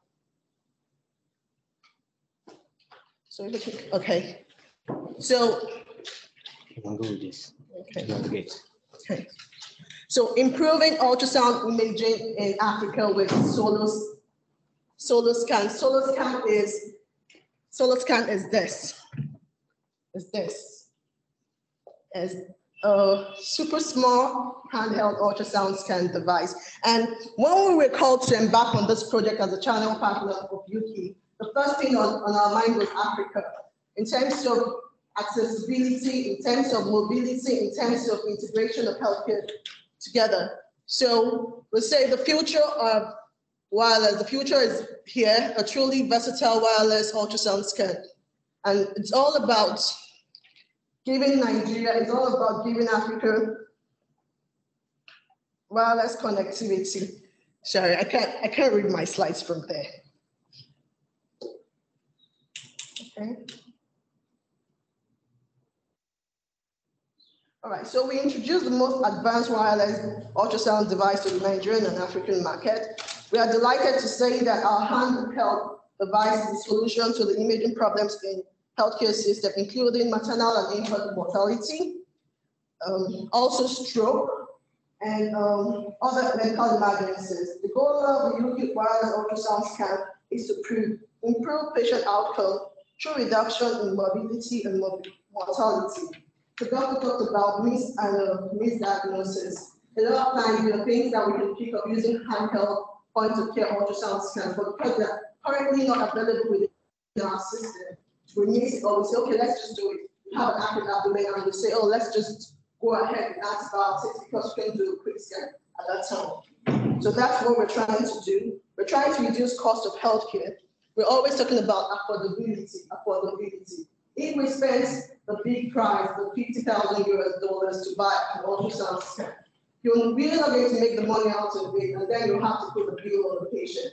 So in terms of affordability, we want a small mobile scan that's affordable, that makes sure that the cost to the patient is at the minimum, and at the end of the day, more people have access, especially in the rural areas. So we also, yes, so that goes to the next one. We want to improve health equity within the system. So equity, we want the people in the rural areas to have ultrasound scan. We don't want the woman in the village to travel out just to get to check her baby. We don't want the midwives at the primary health care center to keep guessing. So we want to improve the health equity within our system. We also want to collaborate with telemedicine. So you're doing your scan, you can easily send the images to the radiologist. The radiologist doesn't have to be tied to a rural area. Most doctors want to stay in the city where there's. So the radiologist can just, devote some time to access these files for people in the rural areas and read them and help, extend the services to them. We also want to improve patient satisfaction. The patients of today are changing. They want more. They're asking more from the doctors. Why are you getting? Why can't you do an investigation? I run an extensive practice. And I think that the biggest thing that helps me is my advanced skin analyzer. So even when people come with acne, and I know that it's acne, I know what to do for them, I just put their face in the analyzer. And they see the same thing that I would have told them about. But they feel more confident, we build more relationship, because they're seeing what I'm seeing, and I'm telling them, this is what we're going to do for you, and they're happy with that. So we want to build relationships with patients and doctors by letting the patients know that the doctors know what they're doing, the doctors are on hand to help them. We also want to reduce brain drain. If a cardiologist left Nigeria and went to Canada or wherever he goes to, it'll take him some time to start practicing there. Within that period, we've lost him in Nigeria and they've not yet gained him in Canada. But if we made that a family physician, I'm doing my echo, I really don't know how to integrate, but the cardiologist is there viewing the images, move your probe here, move your probe here. We can still utilize his knowledge. We can still keep that knowledge within our system, same as the radiologist. So that's what UK ultrasound scan is, the wireless ultrasound scan for collaboration. We also want to improve hospital efficiency and reputation. So it's all in terms of superior patient care, it's all in terms of collaboration, it's all in terms of research, it's all in terms of doing ultrasound scan differently. In my practice, in general practice, I've used ultrasound scans, and I know that there are newer ones, but the new ones are quite expensive. In my practice, then we had this trolley scanners, and when you finish doing the imaging, it's just there on the device. There's no way to collaborate. There's no way to share images. And that's why when we were called on the UK project, we said, yes, this is what Africa needs. We're ready for it, and this is what we want to do.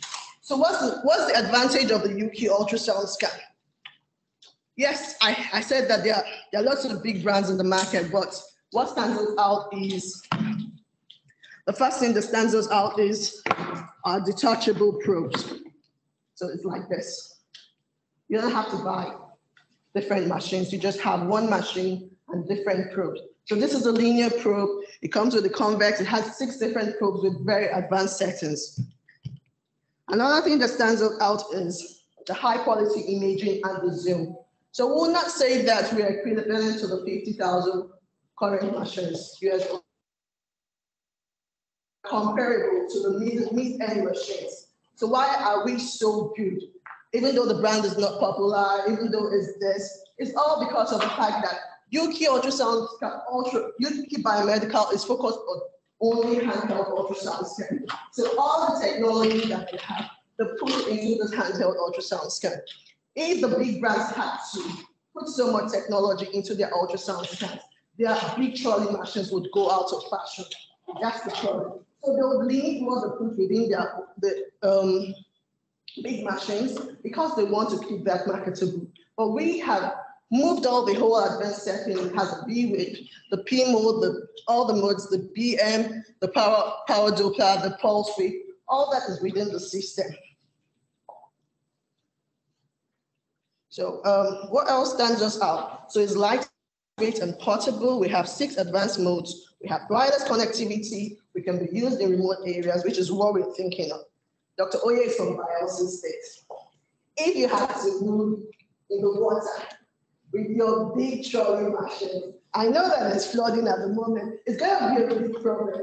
Not any bad way, but I'm just trying to tell you the situation we are in Nigeria. So having a portable device like this would let anybody within the remote areas, irrespective of who the person is and where the person is, to access ultrasound scan imaging.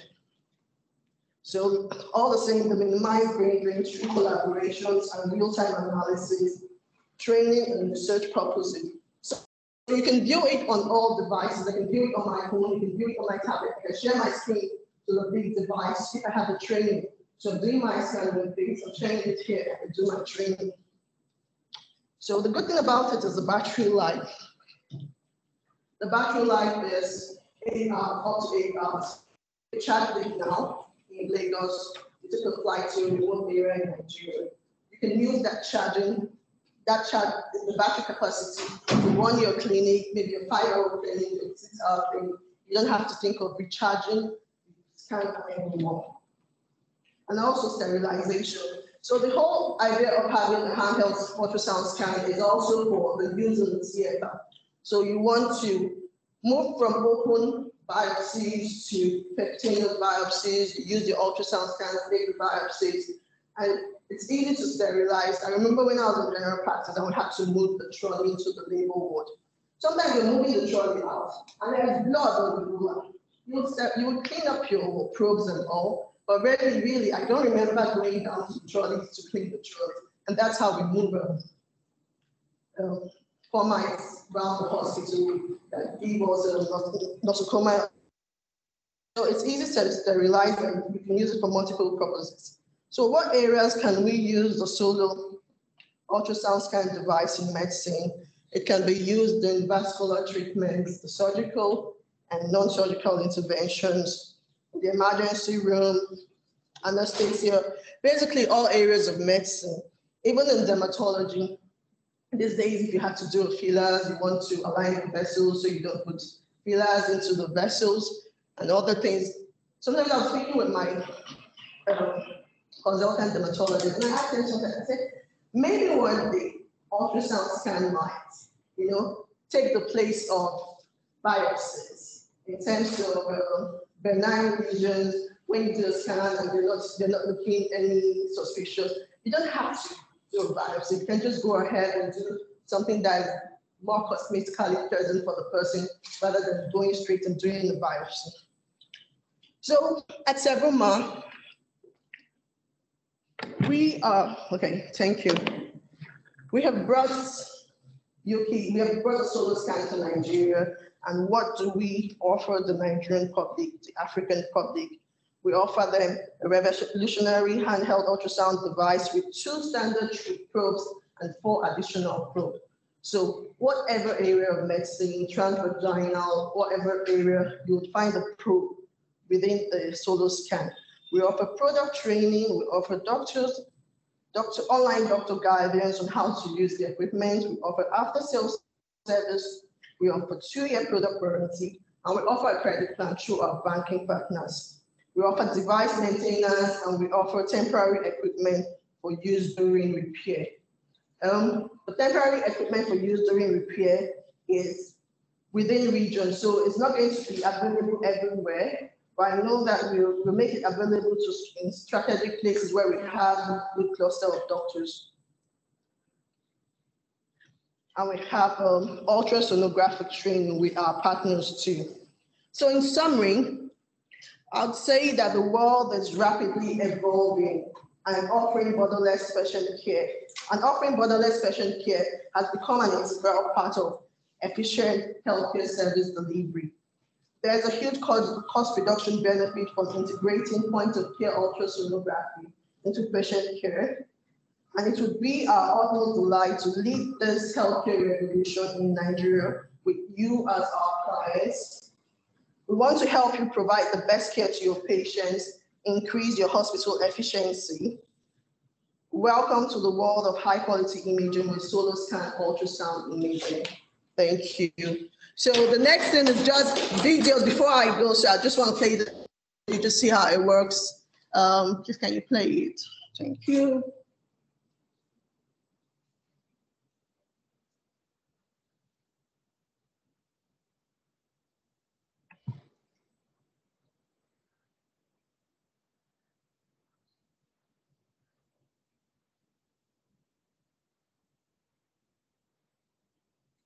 Okay, can move to the next one.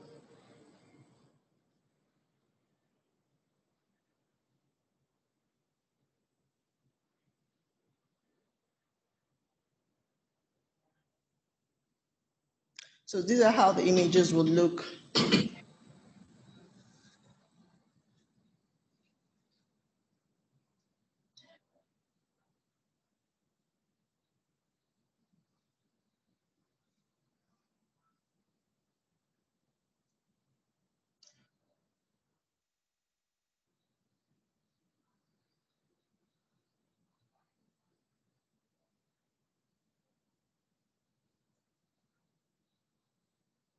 The next one. So these are the images. Thank you very much for your time. Thank you for listening. Any questions for? Quick questions. Okay. I currently in my practice use the butterfly. Okay. This seems to be a much better option because of the wireless thing. What's the cost? Please, I'm interested. Okay, so everyone is interested in the cost. The cost is $7,500 at the moment. Yes, but we're able to, so if we have a group of doctors that want to fight together, so let's say there's a group of vascular surgeons, we're open to give them discounts. And at the moment, like I said, that we have a payment plan over 12 months.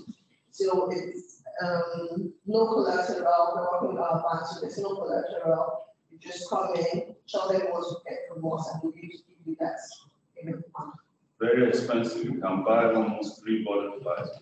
Yes, but butterfly will run for only 1 hour. Butterfly will doesn't have detachable clothes. So if you wanted more from butterfly, you might want to buy it. Does that price includes all the clothes? So it includes 2 clothes, the standard clothes. So it includes, so if you are endovascular surgery, anyone you want. So you have the small linear, you have the big linear, you have the convex, you have the convex cardiac, you have the convex, and you have the transvaginal. So it all depends on what works your practice. Anything that works basically with your practice, you get that with that price. But then, of course, if you want anyone to come at a lower rate, so you might say, oh, I'm going to do that's what I saw. And we'll be able to do that with you too. You have probe covers like sterile sleeves, like if you want to use it. Yes. Like, yes. And that comes with it, or you have to buy those? Well, if you're expert, we'll just bring it together. Okay. Now, since it's wireless and runs on a software, do you have options for real-time remote scanning, meaning the technician is scanning, but I can be in another city watching you scan real-time? Like the apps, do they communicate? Okay, at the moment, the apps don't communicate, but 2 ways to do that is that you can actually put your Zoom on, and the technician is doing it and you're interpreting for him. That's one way to do it. Another way to do it is that when you're doing images, you can record, video record. Yeah, but what I'm saying is some of the ultrasound platforms now have a way in which you log into your app, I log into my app, the app stop, and as you're scanning real time and watching, and I can actually tell you, angle your probe this way, do this, do that to see things. So, and you can see real time, it's like you're in the room. It doesn't have that yet. No, but with the Zoom, you can read that gap with the Zoom. Okay, yes, with the Zoom, you can read that, just like we're saying that in the real time. So you can actually, Teams is very clear, you can actually put on your Teams and you do your scan, you just share your screen on the Teams or your Zoom, and you do that. Last question, sorry. What's the difference between the Q7 and the Q8? Okay, so the Q7 comes with the extra transvaginal probe and the small convex, small linear. For the G8? No transvaginal and no small linear. Have the small convex. Is it cheaper then? Yes, those are just cheaper. So that is 6 hours. Very good. You have any more questions for you? I'm interested in getting one. Yeah, doctor has a question. Okay. Does it matter the Android system? No, it doesn't matter if it's an Android system or an iPad or a Windows system. Just that the person still has to be strong. So new processors that it will work with. I have the iPad system, and it does work well with it. I'm really impressed that it does. The images actually very very superior. Very well, thank you so much. Thank you very much. Okay. All right. Moving right along, we'll try to move things along and catch up with lost time. And our next speaker comes to us today in person to speak to us about critical care for endovascular surgery. He is Dr. Shea Oyashaland. He is an ardent collaborator and I'd say communicator. He also organizes positions together. He's the main man to know. He does a great job getting all positions from different backgrounds to know one another. So I'm excited to bring him today to talk to us. He's well trained both in the United States and the UK, and has made a move to come to Nigeria to provide excellent anesthesia care under the A3C platform, right? And so Dr. Oyashaland will be talking to us again on anesthesia, critical care for endovascular surgery. Thank you. Thank you very much. Good morning. Is it still morning, everybody? Yes. Thank you for the opportunity, Dr. Yu, to address this august gathering of mostly surgeons, I would have thought, and interventionists as well. I think there is only one other anesthesiologist in the room. Was that the previous speaker? That's right. We're generally not the ones that people come to hospital to see. Yeah, people walk into a hospital, nobody asks for a critical care physician. Nobody says, oh, where is the anesthetist? I've come with some condition or the other. We're usually the secondary or tertiary people that are seen, if at all. Most of the time, the patient doesn't even remember you when they are gone. But the surgeon always does. Yes, so the surgeon always does, especially when it goes wrong. They will be there hovering behind you and hoping that you know what to do. So one of the reasons we came as a group back to Nigeria to start anesthesia and critical care consultants was because we realized that there was a lot of surgery, different types. Things have improved. But when I first left the NHS in 2015, there was a dearth of anesthesiologists, critical care people. I mean, that condition, that situation has improved quite considerably, but we're still struggling to build up the numbers. For example, there is no critical care training fellowship program, neither the postgraduate medical colleges or neither the West Africa National. So if you find somebody who says that they are intensivists or they are trained in intensive care, they invariably trained abroad. But be that as it may, in order to discuss endovascular anesthesia and critical care, I've chosen to use two models. The first one is the acute ischemic stroke, which I'm not sure. Is there anybody here who does the EVT kind of endovascular thrombectomy? No? Okay. Yeah. All right. So this particular features attached to it from the anesthetic point of view, not just the standard routine. And there are a couple of papers I came across while I was preparing for it, which I thought would be useful. And then as the general model for anesthesia and critical care, I was going to use the EVAL. As an overview, what I think we'll be able to cover in the space of time that we have will be the usual things that us anesthetists worry about: preoperative evaluation, what are the relevant things we focus on. And interestingly enough, vascular surgeons, cardiac surgeons usually have done most of it. By the time they call us, you will discover that they've checked most things out. The difference here is that in this environment, there are things that are actually or can be beyond our control as doctors in order to get things done. And sometimes it falls on the anesthetist people to take care of. That's why I've got the last bullet there, the local factors. So let's quickly dismiss the anesthesia for the treatment of endovascular treatment of ischemic stroke. I only have 3 or 4 slides on that. Now, essentially what happens is that they go inside with various wires. Sometimes they suck out the clot, sometimes they break it up and then suck it out. But the important thing is that if the patient isn't adequately prepared, if you haven't got the patient in optimal state or during the anesthesia, the patient becomes cardiovascularly unstable, then it becomes a question. Now, this slide illustrates a comparison between general anesthesia and conscious sedation. A lot of these cases can actually be done with some local anesthesia, popping the wire through a locally anesthetized space, and then follow it to where you want radiologically, get your clot done.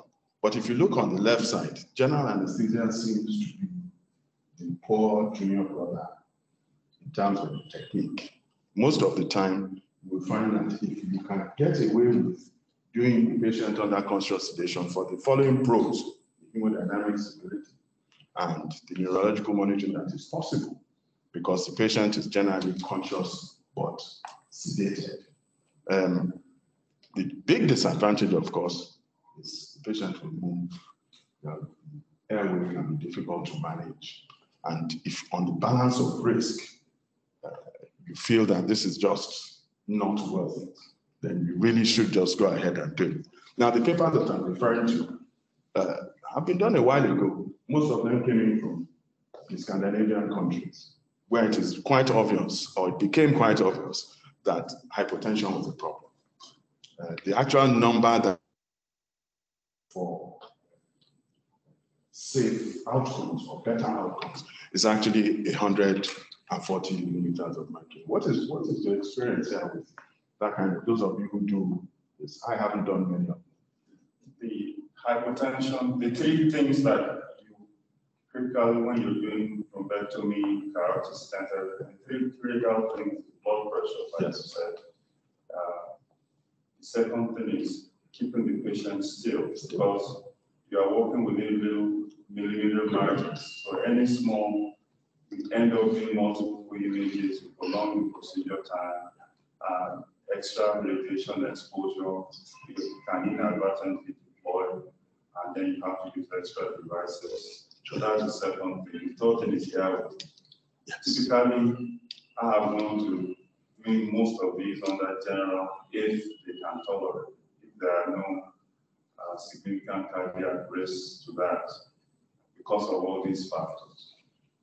So you would be a proponent of general? If unless there are some big contraindications for those factors, because you have better control of the airway, you can completely keep the patient immobile, so you can limit your procedure time, accuracy of deployment of the stents, and stuff like that. So my direction, despite the fact that I haven't done many of these, is actually in order. So I'm glad that it has been of value. Because sometimes when you prepare a talk and you are talking about something that you haven't got much experience in yourself, you are wondering whether this is still up to date, this is still the current thing. And it turns out that it is. Thank you very much for that. Now, let's now go general. Let's just look at vascular patients. Vascular patients, whether you're looking at blood vessels in the heart, the brain, or anywhere, they have vascular paths. One of the reasons they have presented is that they have the risk factors associated with becoming vascular paths. And some of these things, when we consider what their comorbidity profile is like, some of these things are important enough for us to consider, not necessarily on a place-by-place basis, because I say most of the time, the surgeon or the operator, interventionist, has already done investigations. But I think it's worthwhile mentioning that, for instance, the renal function, because of the amount of contrast that is sometimes used, it is important that the renal function is not borderline. Because you can actually now tip somebody who has a vascular problem over into being AKI chronic. Naturally, you will do chemistry, hematology, and all the other things. Antibiotic and anticoagulant therapy is often concomitant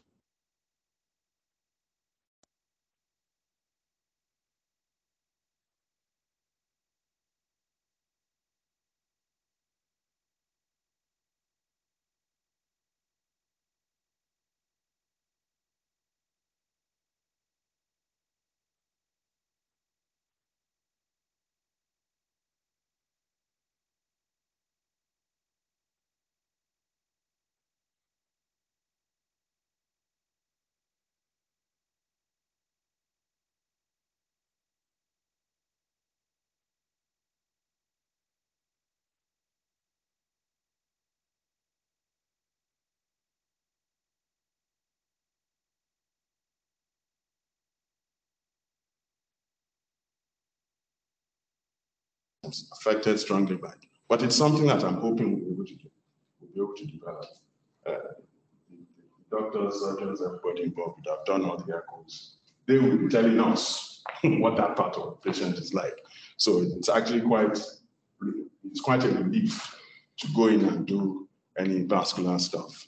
Now, during the operation, what are the things that we tend to want to focus on? We have to make a choice, but as you rightly pointed out, in most cases, we go for the general anesthetic. But there are situations where you would have a choice, and that is probably not the subject of this kind of talk. It's probably a much wider discussion. But let's look at things like location. I don't think we have hybrid theaters yet. Does anybody have a hybrid operating room in their hospital? the one we use at First Cardiology can be described. In other words, the Cath lab can become an operating room in the event of converting to open.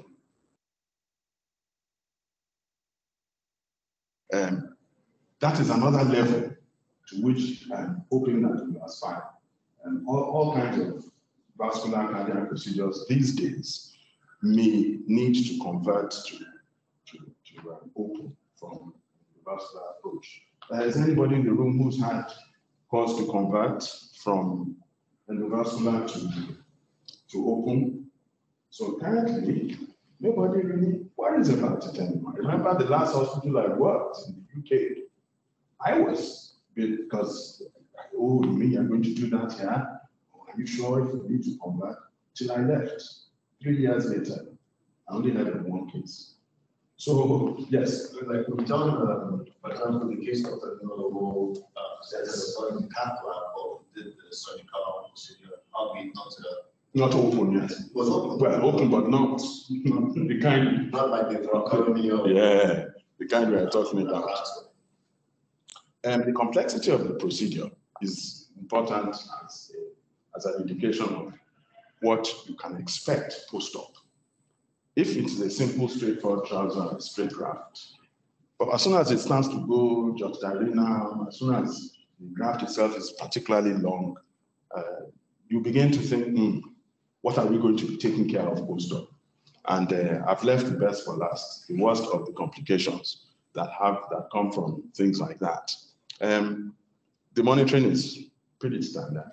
If you can't do invasive monitoring, some of them don't even need it. If you can't do invasive monitoring, it's probably not the area that one should be doing, because we take it for granted now. But when we first started, invasive monitoring was a big deal. You remember?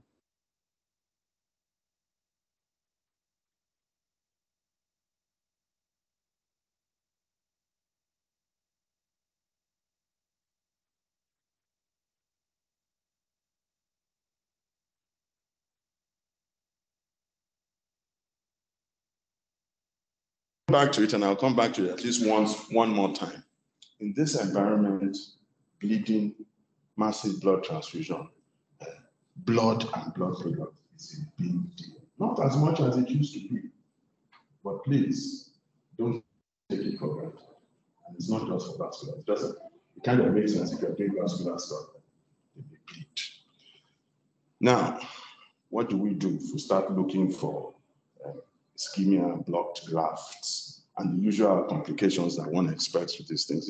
It's really just vigilance. But because you and I are not going to be there all the time, it's important that we emphasize those aspects to the nurses who are going to be there all the time, so they get the kind of training. Unfortunately, that training is not native to us here. It's just one of those things. So if you're working in this environment, you actually have to make a special effort to say, look, this is what we are looking for.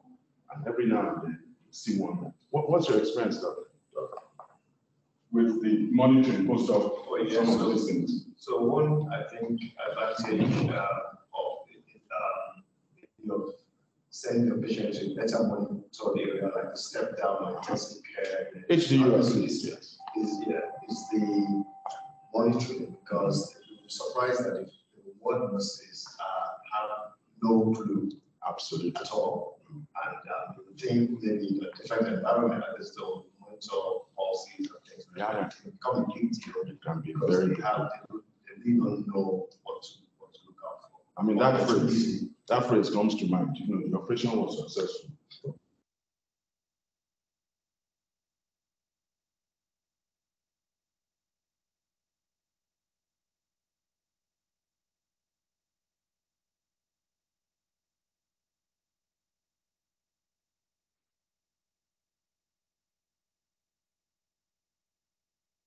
Well, it is our problem, but it is not ours to solve.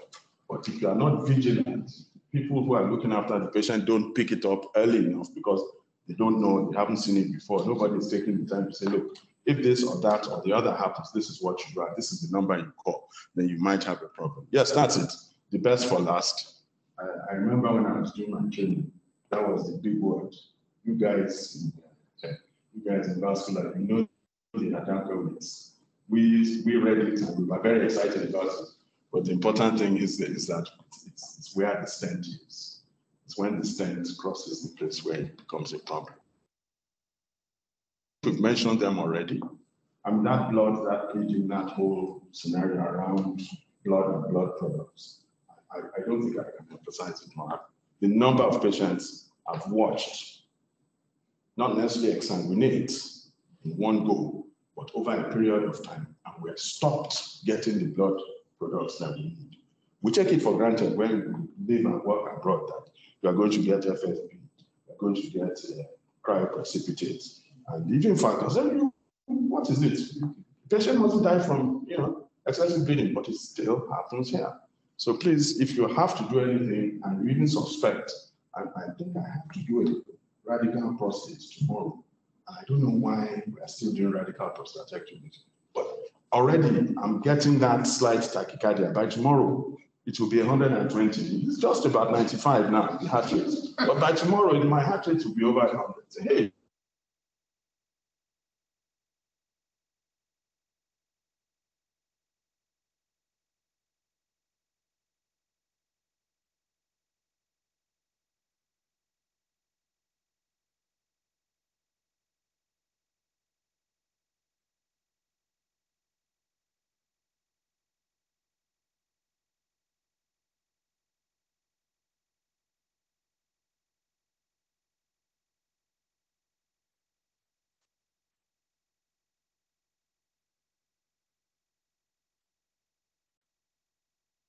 Calling. And that's how, no, if you think it's not true, ask anybody who works here. That's exactly how it works. They just don't, it's not part of our culture yet.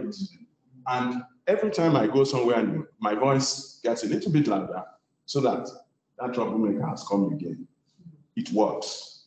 When Dr. Ishola, that Dr. Ishola, just be better if you call to better answer, just start telling me. So whatever it is, whatever technique you guys have that you can use to ensure that the response times are better, please use them. Thank you. Thank you very much.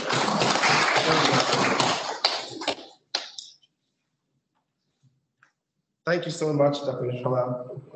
Appreciate your time and any questions for him, please? I have a question, Doctor. Question. Oh, yes. My colleague. I just wanted to say, Dr. comment Yes. on the response time. Yes. I think that it has to do with training because even in the medical school, we're not trained to be responsive. Not with that speed. Yes, not with that speed. Yes.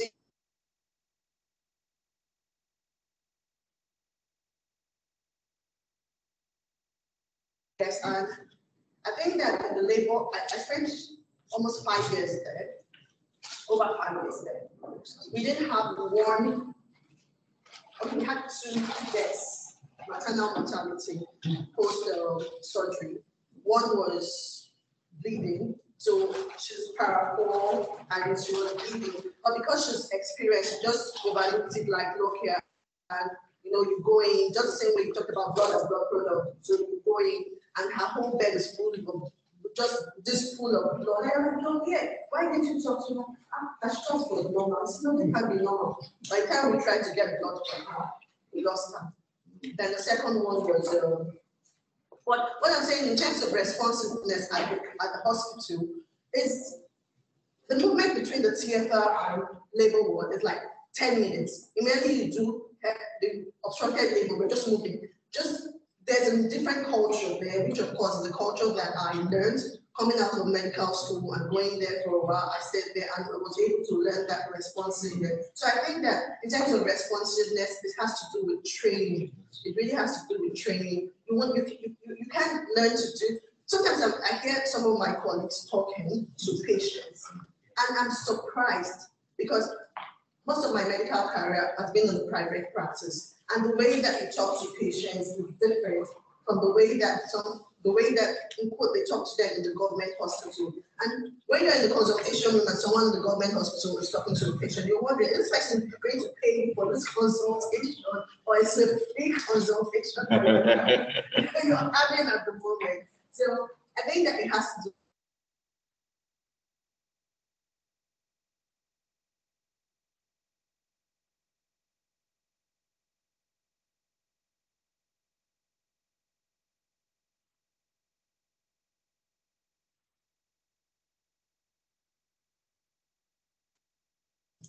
I want to align myself with that because you spoke about that concern.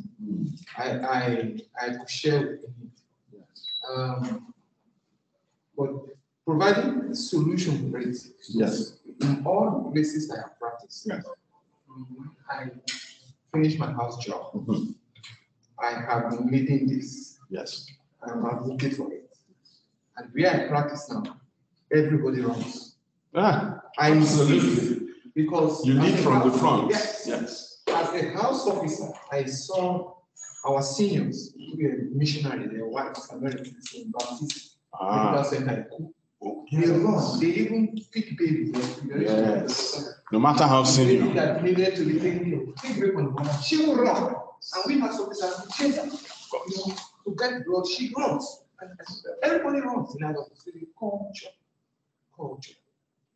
Absolutely. Even in, let me share this. I served in Kaduna, in the general hospital. Yes. I made the nurses. I took charge of the children.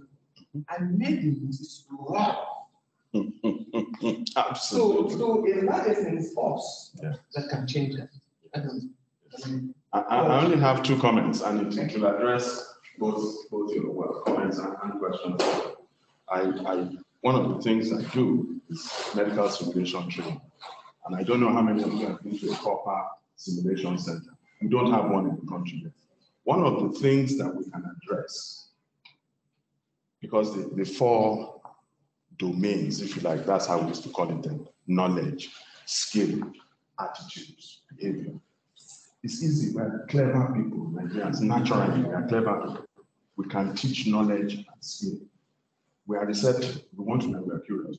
But you see that attitude and behavior, it is not even just Nigerians, it's anywhere in the world. If you are teaching, one of the domains that is most difficult to teach and to train is that behavior, attitudes, and behavior.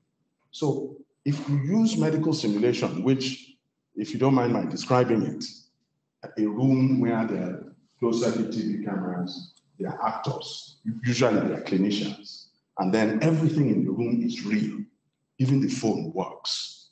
If you put up an X-ray, you see it, ECG. Doesn't matter what it is. And the patient is the only thing that's not real.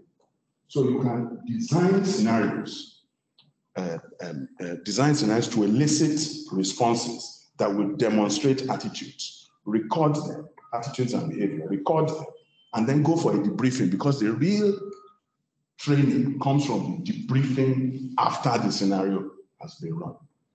You understand? Correct.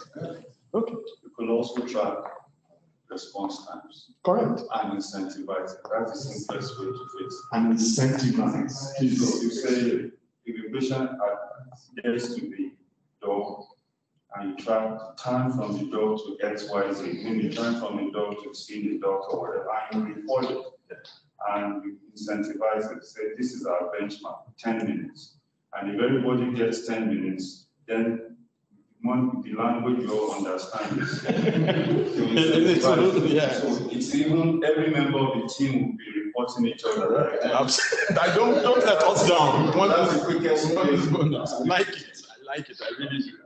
I think I'll try and incorporate that. Yeah, one of the questions I have for you, and John, in your experience in the US, is that you do a complex either bicameral bypass surgery, and you beautiful surgery is just done well.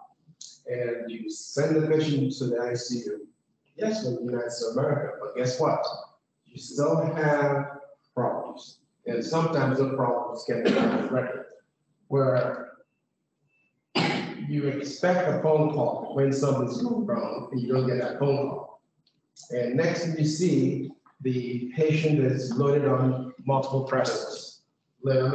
and marks on this, marks on that. Are you serious? Have you been, what about, look, then you just have to take surgery and it's marks on that. So it's, along with training comes the fact that we have to iterate that people thinking about patients must be trained as to what we want. That early phone call can make a difference between a patient living and dying. So it's important. I mean, it's annoying to have a patient not do well because of your staff who is supposed to be frontline managing that patient on the night does not give you that call. But I'll call you on temperatures are 100 or 99.9. Really? No, I'm not sure, you know, but the patient has a bicap of 12 and you don't get a phone call. With a pH of 7.1. Exactly. So those are the things that we will need to change as we train the younger physicians, the nurses and all that to start thinking in that direction. Yeah, so we're doing very well on time. Thank Dr. Shaver for your insightful talk. Appreciate your help. Our next speaker comes to us today from many parts of the world. He started his career here in Nigeria and moved on to the United States, where he did general surgery at the Charles Drew University Health Science Center in Los Angeles. Then proceeded again to do adult cardiac surgery at SUNY Downstate, and did pediatric cardiac surgery fellowship at Emory University, and then had the audacity to come back to Nigeria.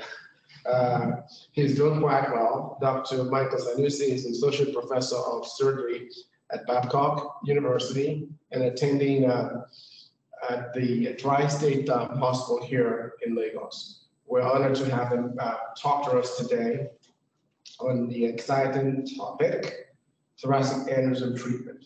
Thank you, Dr.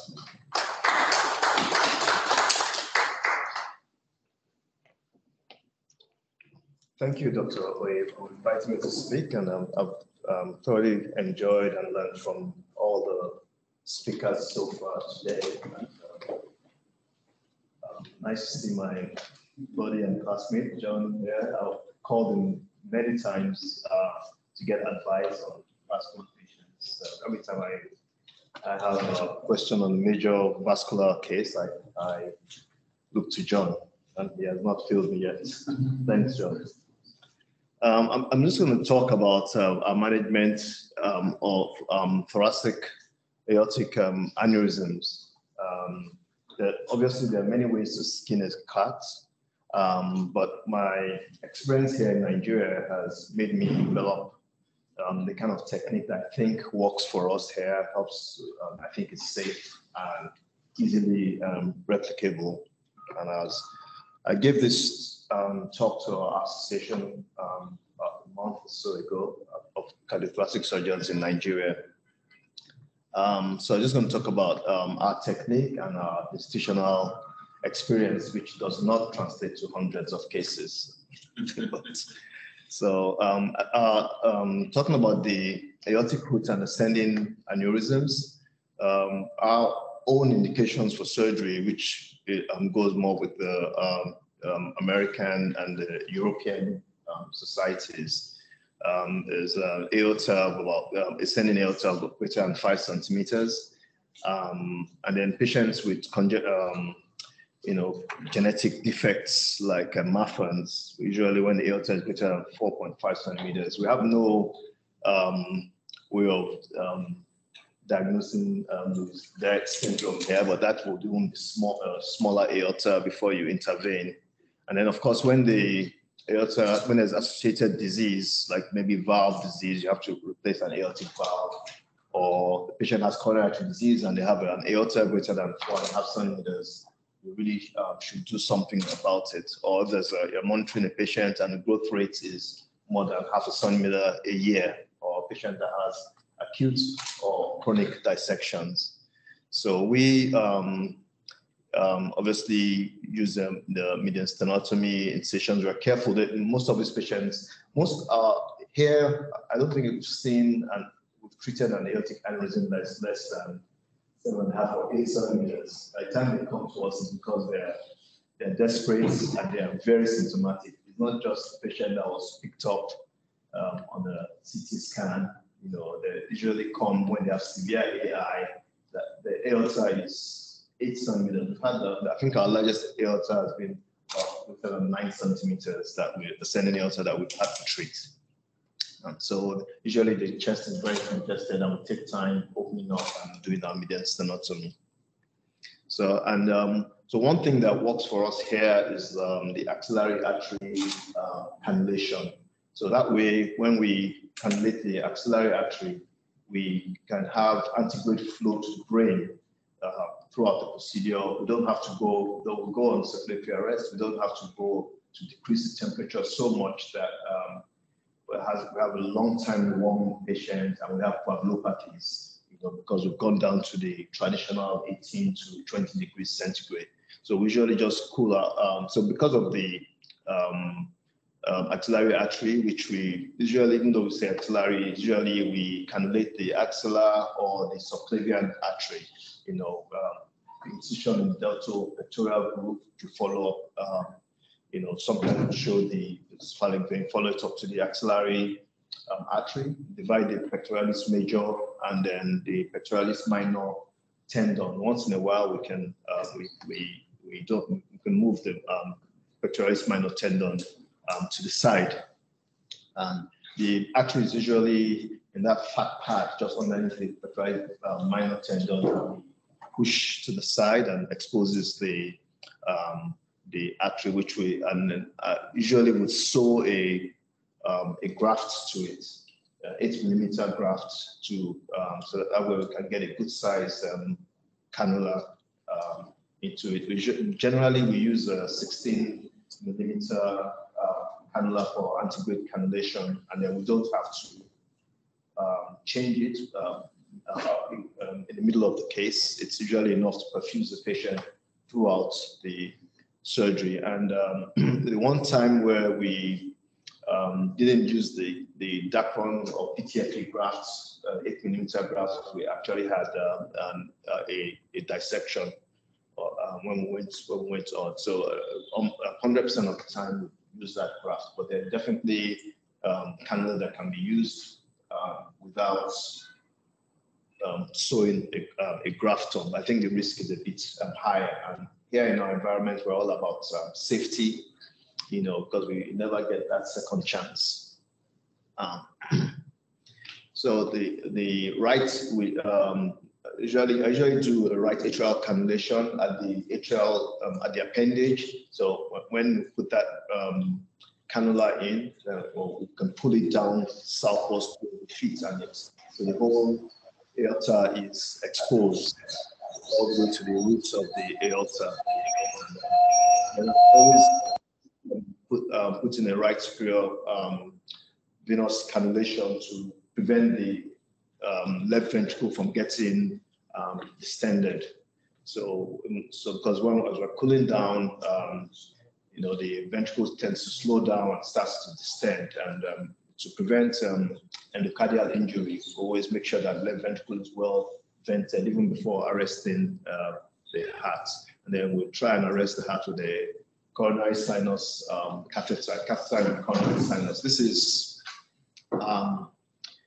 sometimes for me it's hit or miss because the heart has been pushed down with a huge aneurysm so inferiorly that it's sometimes difficult to cannulate the coronary sinus blindly. But if we don't, we arrest the heart by pulling and using austere handling to give cardioplegia to the right and left coronary arteries.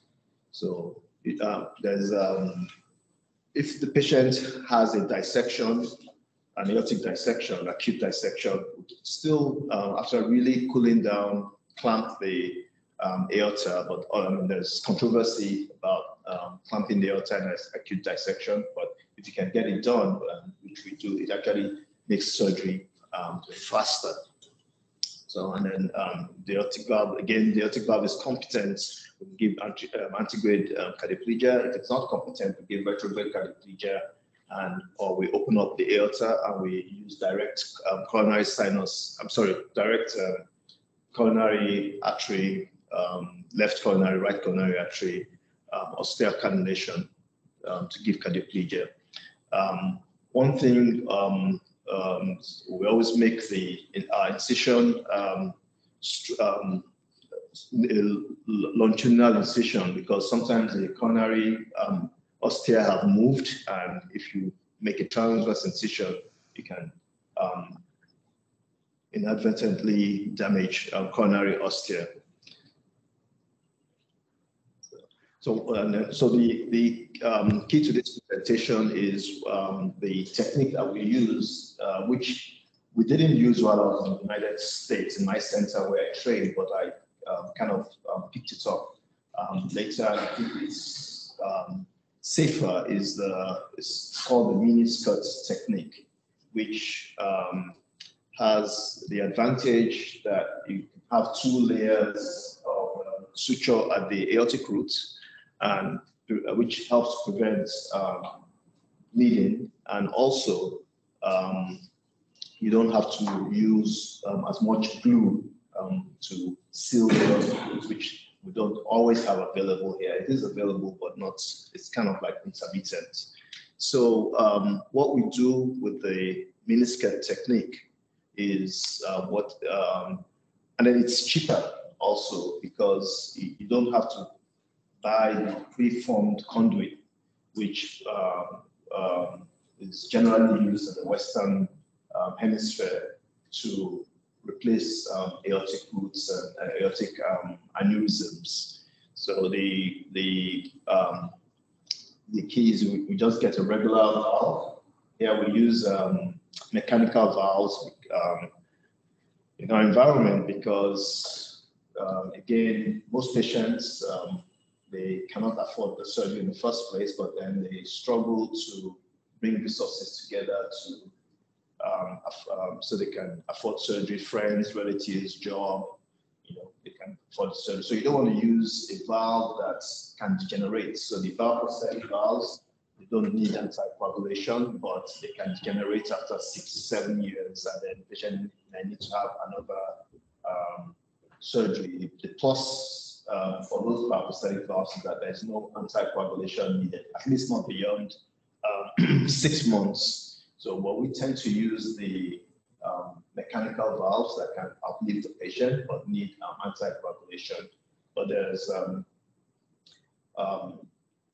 patients still, despite of the concerns for complications based on anticoagulation, bleeding, or thrombosis, our patients seem to do quite well in this environment, and papers have been written from the third world about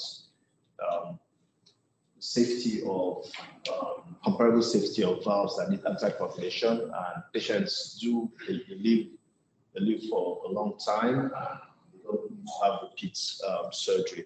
But the key to what we do is, I tried to put in a slide. Okay. So the key to what we do for our roots, for anastomosis, is that we on the table we place a mechanical. We measure out the annulus of the aorta, and we pick a valve that fits the annulus. That's not too big. We'd like it to sit inside the annulus, and then we pick a graft that is about 3 sizes bigger than that valve, and we tuck it in there in a way that there's a skirt about 1 centimeter or so below the valve, and then so that when we put our valve stitches into the annulus, our valve stitches go through the annulus, through the valve, and then out the grafts, all the way around. When we tie that down, then we have another, and then when we are removing the aneurysm, we leave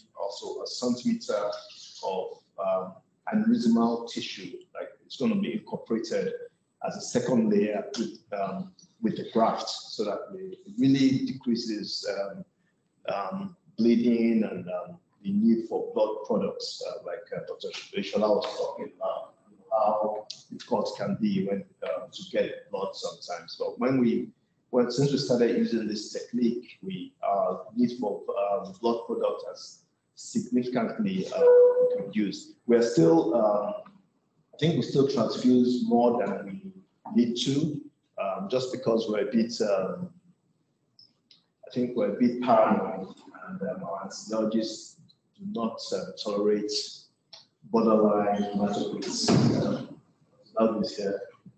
So we don't tolerate, so the lists, we still have to kind of convince them that you can, the patient is okay with slightly lower hematocrit, but it's for a good reason. There's not much, much of the blankets in this environment, so you don't want to push the envelope. So, but with this technique, we decrease a lot of bleeding that comes from the aortic root. This is so this is that technique. Try to make a artist depiction. You can see how good an artist I am. So 1-to-1, that's the valve inside the Dacron graft, goes to the annulus, and 2-to-2. 2 is the extra skirt of Dacron graft, and a little extra aneurysmal tissue that we use to take advantage of it to secure hemostasis. So so blood cannot sip past. It's difficult. So blood usually doesn't sip past those 2 layers if they are well done. And sorry, before here. So the next area of bleeding is usually the left coronary anastomosis, where that's another potential to bleed and require blood products. So what we do is we try and make the anastomosis low down as possible, because remember those grafts, when they open up, when you fill with blood, the accordion ring will straighten out, and if your anastomosis is a bit higher, you pull up on the coronary artery and have it be under a bit of tension, and then the chances of bleeding are a bit higher. So I usually try and place the coronary very low down, not too low so that we can get sutures around the mechanical valve if we need to, but low enough that it doesn't come under tension when the graft expands. And then the other thing we do is we do it in 2 layers, and then we put a strip of pericardium around that anastomosis. And that usually helps a lot with preventing, so you don't have to put in extra stitches as time goes on. The distal anastomosis is pretty significant, it's pretty standard. Most of the time, if is the aneurysm that goes, or the dissection, we'll do the hemi-arch procedure, meaning we'll do an open distal anastomosis under circle rest. But in this case, circle rest is with continuous blood flow to the brain because of our antegrade blood flow from the axillary artery going up. We clamp off the brachiocephalic on the right side. So blood goes from the axillary subclavian and up to the carotid artery. People ask that what's the incidence of stroke? People that not have a complete circle of release, but the incidence for us has been not had any strokes, and the literature supports the fact that with the antegrade anastomosis, blood flow, stroke is quite limited. And a lot of times you can see the blood coming back from the left carotid, so it lets you know that blood is flowing through the brain. The other way to do it works as well, but that's just giving blood through the superior vena cava as a retrograde source of blood flow. But this works very well for us. We don't have to pull down past 24 degrees. In fact, my main concern with pulling is usually the kidneys. I pull more when I'm more concerned about the kidneys. But 24 degrees usually works well, and you don't have to do the anastomosis in a hurry, because there's blood flow continually to the brain. So, not take time. This is more there's nothing really unusual about our technique of we do the right coronary anastomosis after we've stretched the graft with blood, and then we can figure out exactly where to put the right coronary artery. So our experience with descending thoracic aneurysms, we obviously these days stenting, that's where the endovascular comes in, is a way to go. And we've had, I'll talk about what we've done later. We've had a couple of cases where we had to. One was a ruptured descending thoracic aneurysm when we didn't have a stent, and the other one was a patient that had both a descending thoracic aneurysm, a normal aneurysm in between, and then an abdominal aortic aneurysm, which we also did open. So the surgical management for the descending thoracic aneurysms are mostly dissections. Just again, we prefer to do a partial bypass, the left heart bypass, where we cannulate the inferior pulmonary vein, and then we cannulate the femoral artery. There's also the option of cannulating, obviously, the descending thoracic aorta.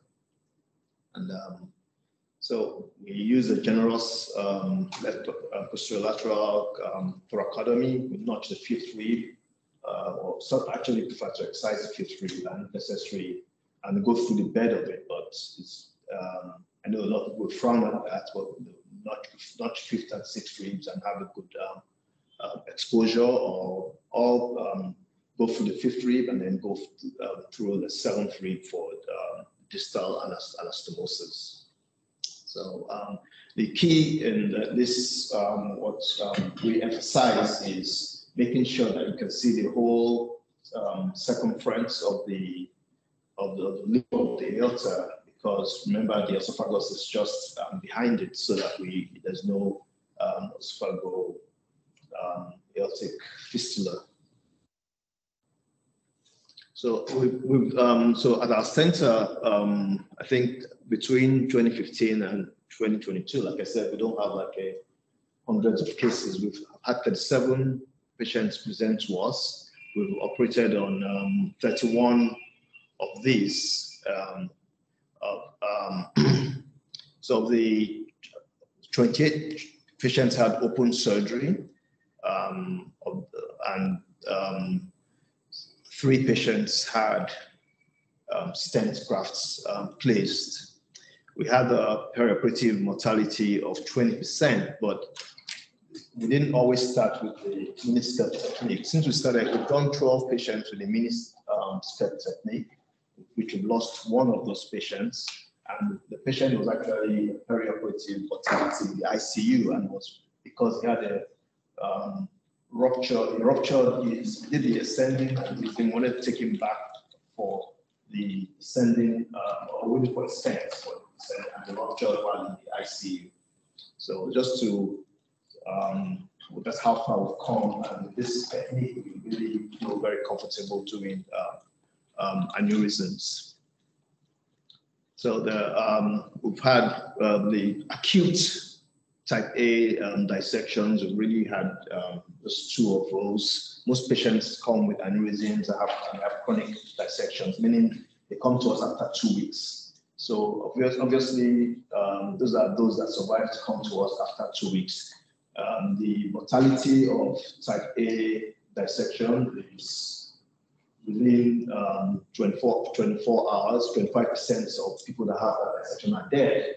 Within 48 hours, 50% of them are dead. So those that come to us most of the time, I don't think so we just had 2 people that have come to us within 2 weeks of their disease. Everybody else has been, they just kind of survived. Some of them might. So another 25% will have died within 2 months. So, but then most of the patients we've seen are chronic aneurysms, or chronic dissections, and most of them will have to do the modified Bentall procedures. We've not had any valve sparing procedures, and we use mechanical valves, like I said. So we had three on-table mortalities. One of them was rupture, a free rupture while it was being induced for anesthesia. The other two were root bleeding early on in our experience before we started to use the miniskirt technique. So the two patients I described with descending thoracic aneurysms, we lost the patient that had the ruptured type B, Stanford type B dissection on the table, and the other patient had two aneurysms. We fixed both of them, and the patient actually came from Port Harcourt. It's doing very well. Thank you for listening.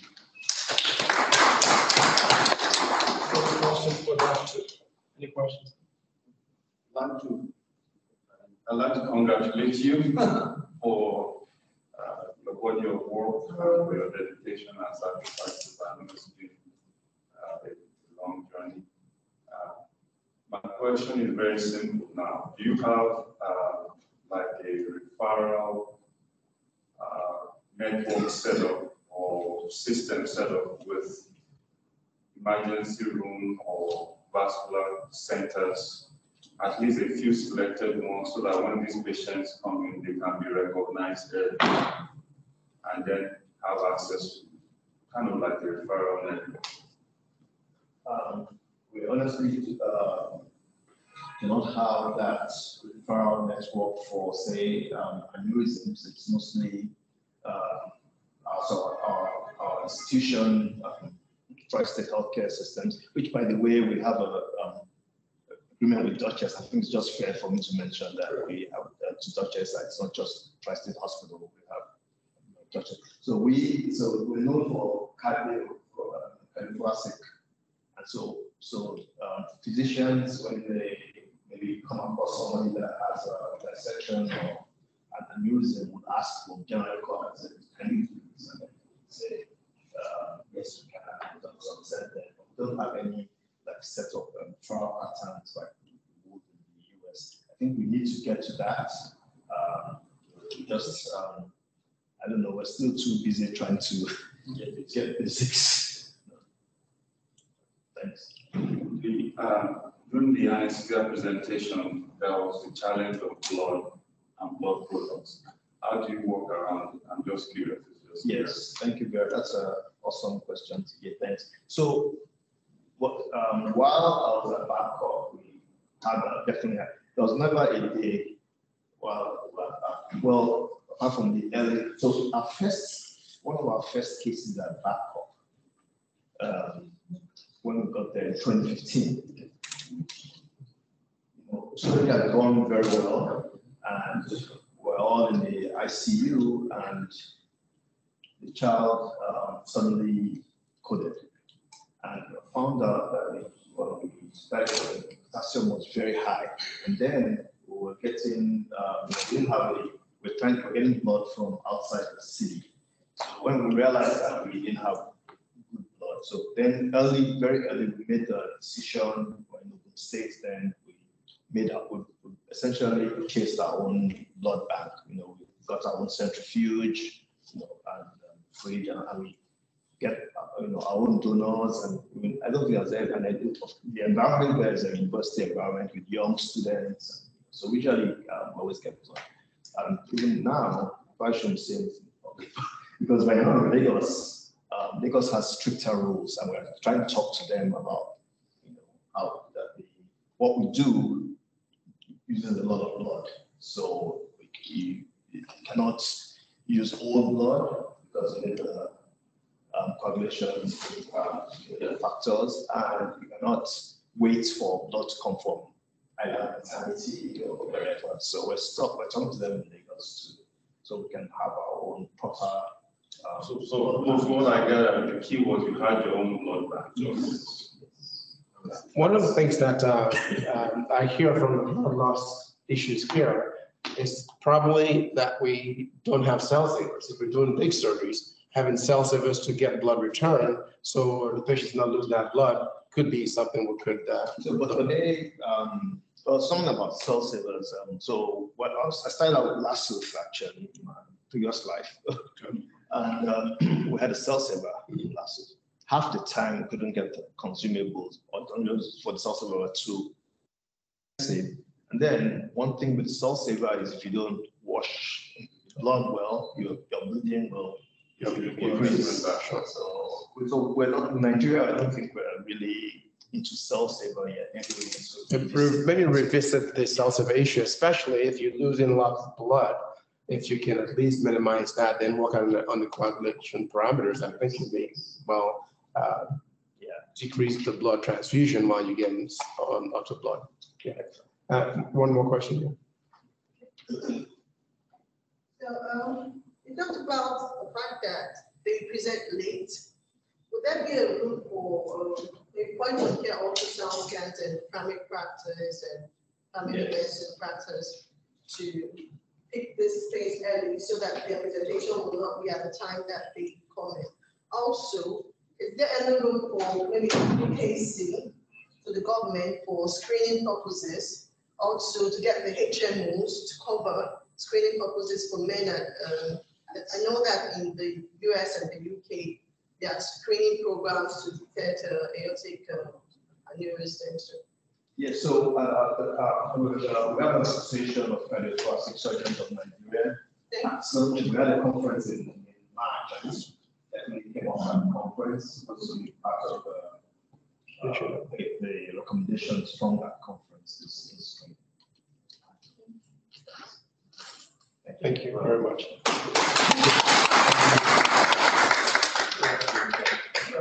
So I think we'll stretch our legs a little bit before 12 o'clock. Our next speaker will be coming from London. So let's stretch our legs and get the water or something. And at 12 o'clock, we'll get started. Okay, thank you so much.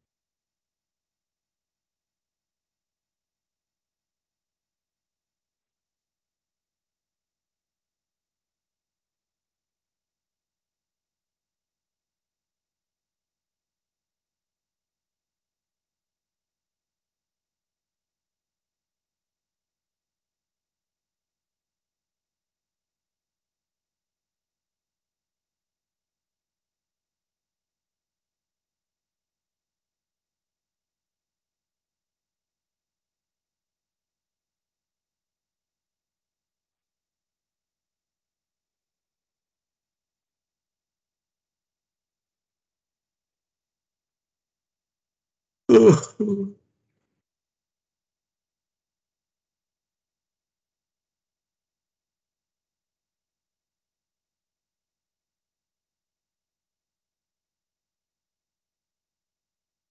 has two topics, and we have a couple of speakers, and we'll have a full lunch break.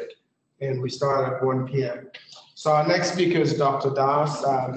Dr. Das comes to us from London, is a fellow of the FRCS, and he's a consultant vascular surgeon, does great work in London, and we appreciate his ability to come on virtually today to talk on a couple of great topics: management of vascular injury of the neck and management of penetrating aortic ulcers. Dr. Das.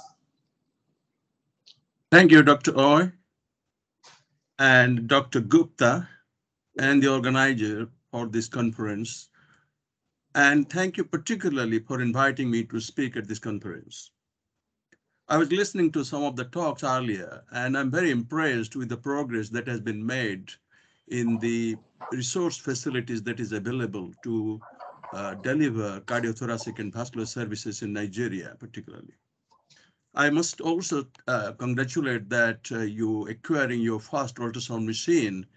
And I recently, about 6 months ago, donated one Equison 512 ultrasound machine to Uganda General Hospital. So I'm very pleased that I was able to support them in their quest for advanced treatment. So without much further ado, I'm going to start my talks. I will just share my slide so that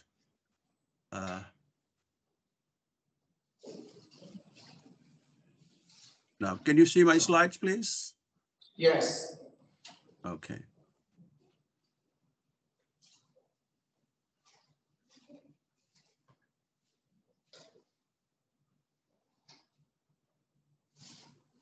So about 5 years ago, here in London, we organized a symposium at the Royal College of Surgeons, England. And the title of the symposium was Rapid Rise of Emergency Trauma Surgery in London and in the United Kingdom. This was following a spat of number of stab injury in London itself. And we were looking at the reason behind such problem and how we can prevent and minimize the damage caused by this injury. And we looked at the general trauma. In particular, I was interested to look at the injury suffered in the neck. Now, as you can imagine, the neck is such a restrictive place.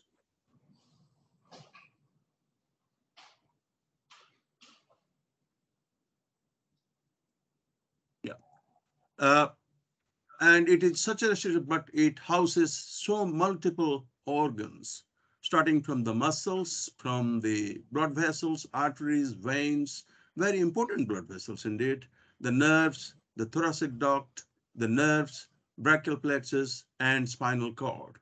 And in addition to that, also, we have got the glands, various glands, they're also occupying in the neck structure. And more than that, the viscerals like esophagus, trachea, they are also prone to damage by either knife injury or blunt injury, whatever is the mechanism.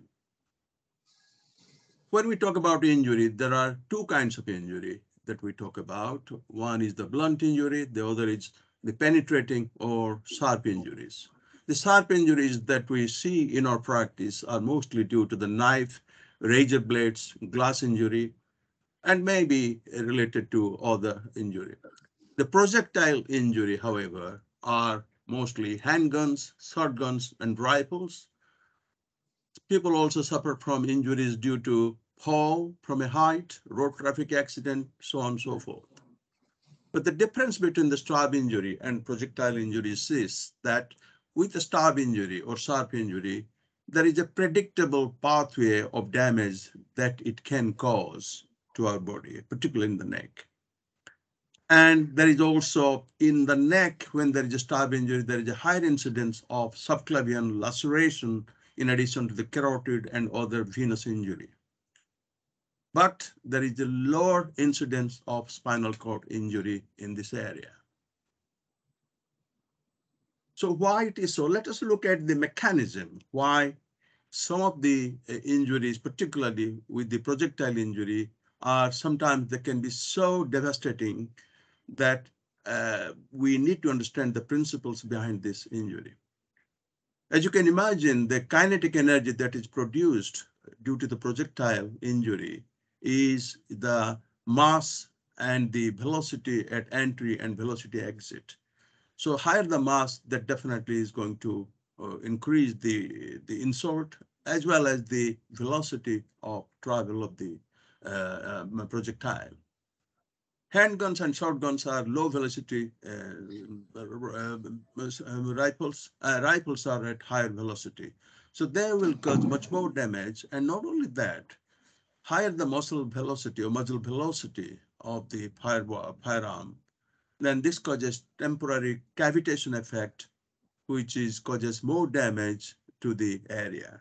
So this is the principle which you should remember whenever you are dealing with trauma injury. So when we talk about penetrating trauma injury, in the past, we always depended upon that this trauma or knife or gunshot injury has it violated the platysma. The platysma being the covering of the neck. If it is violated, the chances of deeper organs being injured is very high. And not only that, it is only blood vessels, and there will be multiple other structures that would be injured because of this injury. And the mortality in this kind of injury could be very high, particularly when it has violated the platysma in the neck. So before we discuss about the principles behind the management of neck injury, whether it is blunt or knife injury or sharp injury, let us look at the anatomy of the neck. And we know that the anatomy of the neck is divided into anterior triangle, posterior triangle. And more than that, there are 3 levels that has been identified in the neck, which is the zone 1, zone 2, and zone 3. And this different classification of the zones has got certain need for the management of these injuries in this area. And that is what needs to be understood. In my discussion today, I'm going to mostly discuss about the principles of management of these injuries, not the technique of management. So which is the zone 1? The zone 1 starts from the clavicle to the cricoid process. The zone 2 starts from the cricoid process to the angle of mandible. And zone 3 is from the angle of mandible to the base of skull. Now, as you can see from my slides, these different zones contain different structures. In the zone 1, in addition to the subclavian artery, carotid artery, and jugular vein, you have got thyroid, esophagus, and trachea, and apex of the lungs. In the zone 2, again, the carotid artery, jugular vein, and esophagus, larynx, and the various cranial nerves also occupy that area. Whereas in zone 3, which is just above the mandible, it is mostly the pharynx and various other cranial nerves and carotid arteries are occupied in this area. So the question is, so which zone is most at risk of suffering injury from whatever the type of injury? In this slide, I'm trying to show you that if you can see the zone 2 is the most vulnerable, most susceptible to injury, to particularly knife injury. And majority of the injury goes through the zone 2. And of course, it can go to other zones, particularly towards the subclavian artery to the zone 1 and injure the proximal subclavian artery or carotid artery, in addition to the other visceral injuries that we discussed. So how often these various structures are injured when there is an injury, particularly neck injury by stab injury? As you will see, mostly it is the top 4 structures which are largely injured or largely damaged during this type of injury, stab injury particularly, whereas the spinal cord or neurologic injury are less often injured due to this. Now, there are certain important hard signs and soft signs that we have to look for during initial assessment of these patients.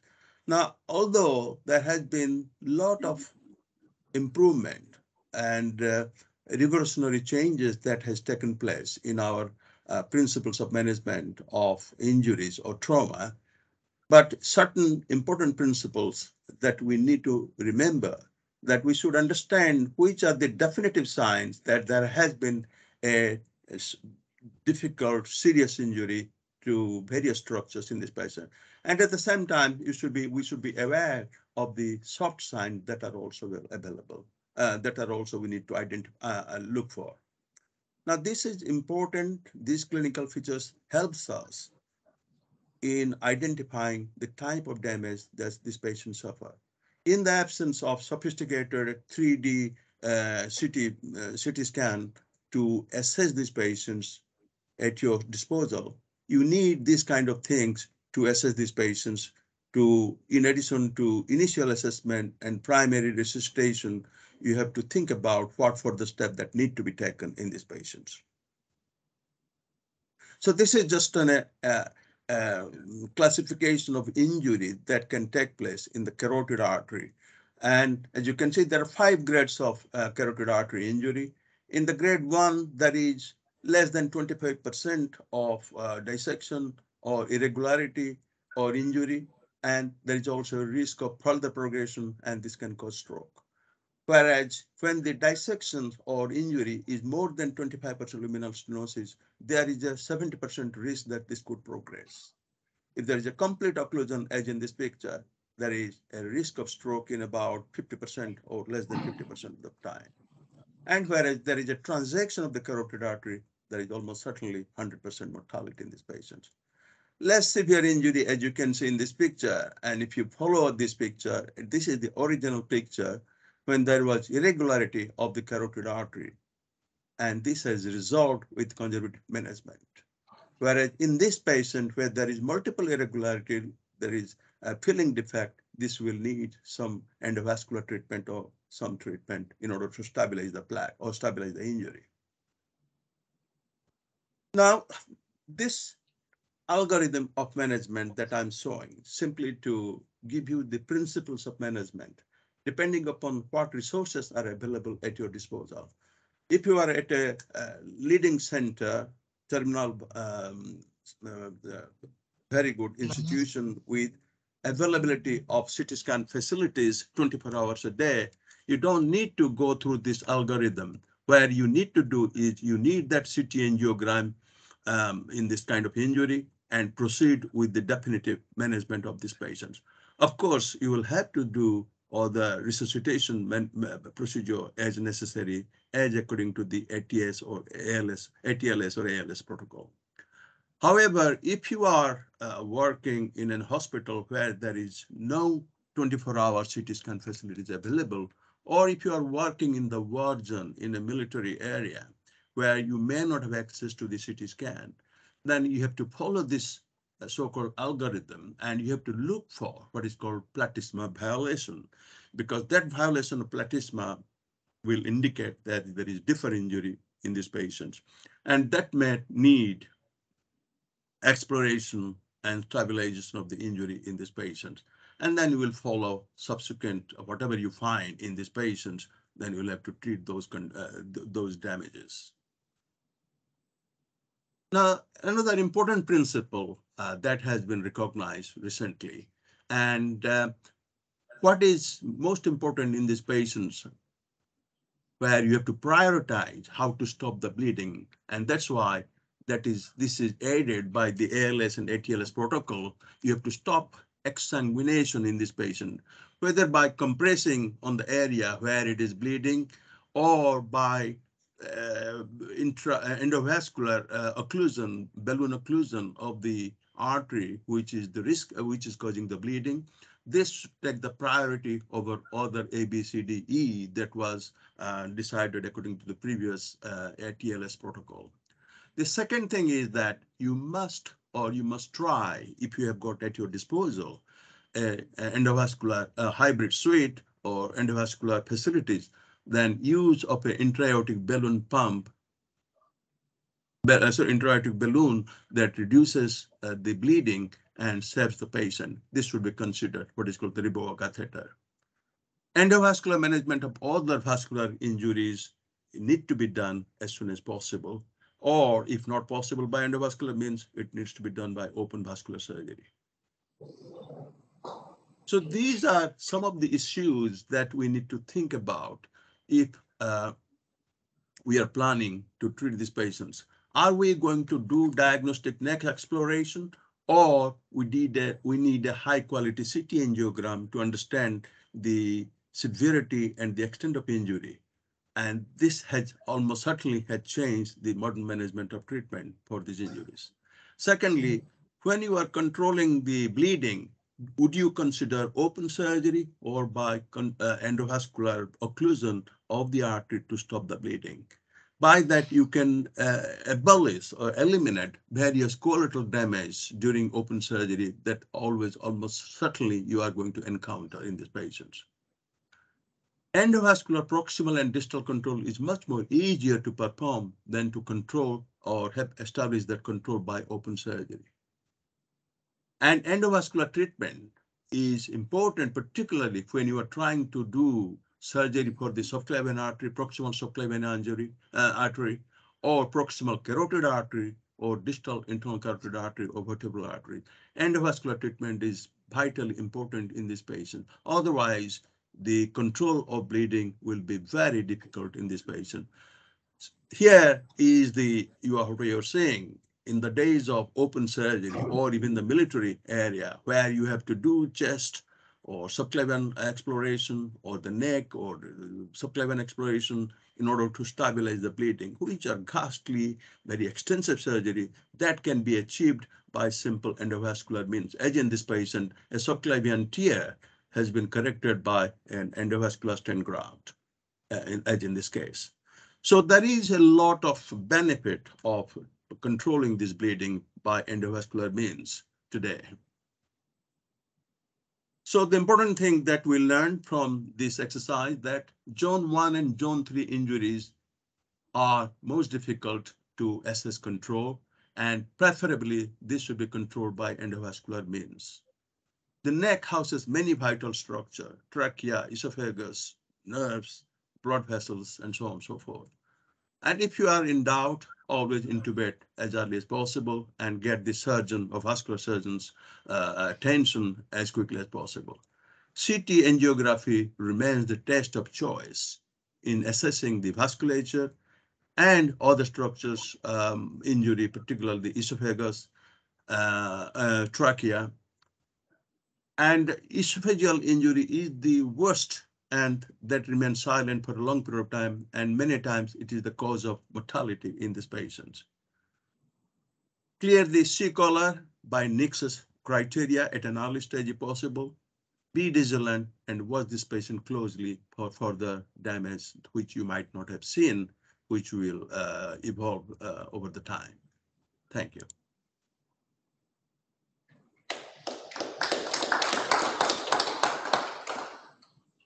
Any questions so far for Dr. Das before he moves on to his next talk?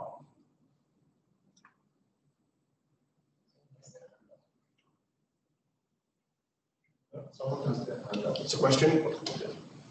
It's a question.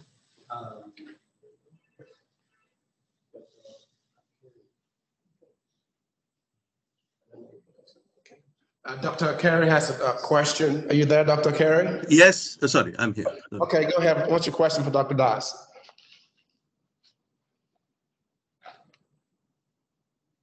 Go ahead.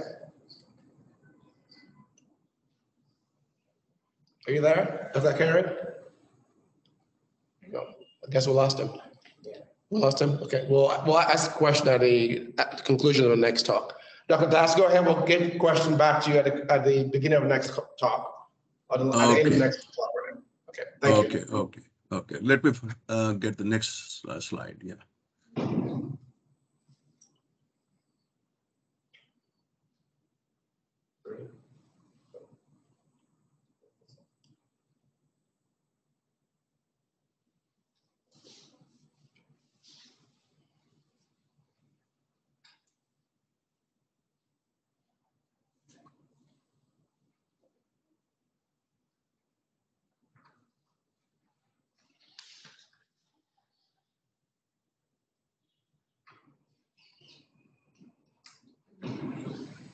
Can you see my slides, please? Yes. Okay. Thank you again. I'm moving on to the next topic, and this is what we call as penetrating aortic ulcer, or PAU. Now, this is a subject which we don't discuss very often, and this is a byproduct of our discussion at our X-ray MDT meeting, when we have been trying to understand the CT scan findings of an aneurysms or dissection or so on and so forth. And this is an incidental finding on the CT scan that we come across. So what is the penetrating aortic ulcer? This is a pathology that involves the aortic wall, along with aortic dissection and aortic intramural hematoma. This forms a spectrum of disease known as acute aortic syndrome. And as I said, that many times we see incidentally during our discussion at the MDT meeting of a CT angiogram, but these are not as innocent they look like, and therefore there is a need for intervention. The question is, when should we intervene in this patient? So, penetrating aortic ulcer is a chronic condition. It is defined by an ulcer-like disruption of the intima, and that is maturing within the aortic lumen. And this can progress over the years. We will see this in the natural history of this disease subsequently later on.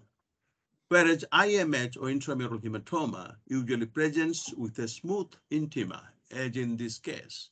You'll see there's a smooth intima, but there is a hematoma lining between the intima, media, so on.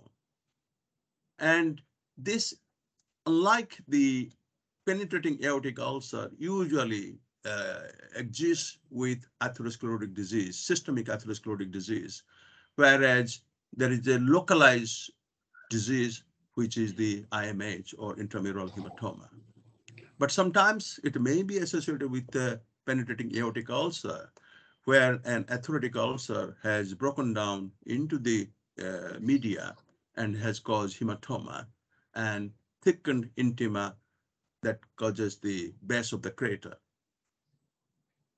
Stanson et al. Accurately described PAU is an ulceration of an atheromatous plaque that disrupts the internal elastic lamina and allows hematoma formation with the media of the aortic wall.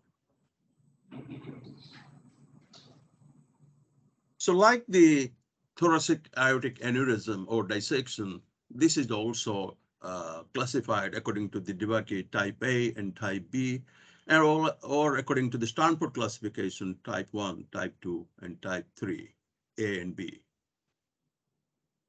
But this is important to know this because this helps us in understanding the principles of management of this very unusual condition. So how common is this condition? It's very common in patients who are elderly, above the age of 70. They have got concomitant hypertension, they are smokers, and they've got also other atherosclerotic disease, particularly coronary disease or chronic obstructive pulmonary disease. PAU accounts for about 7 to 10% of the patients who present with acute aortic syndrome. In about 50% of the cases, there are concomitant aortic aneurysms, mostly in the thoracic aorta or in the abdominal aorta. So, as I said, that this is a part of the atherosclerotic process. Maybe sometimes it is systemic or sometimes it is localized. And the risk factors being hypertension and atherosclerosis.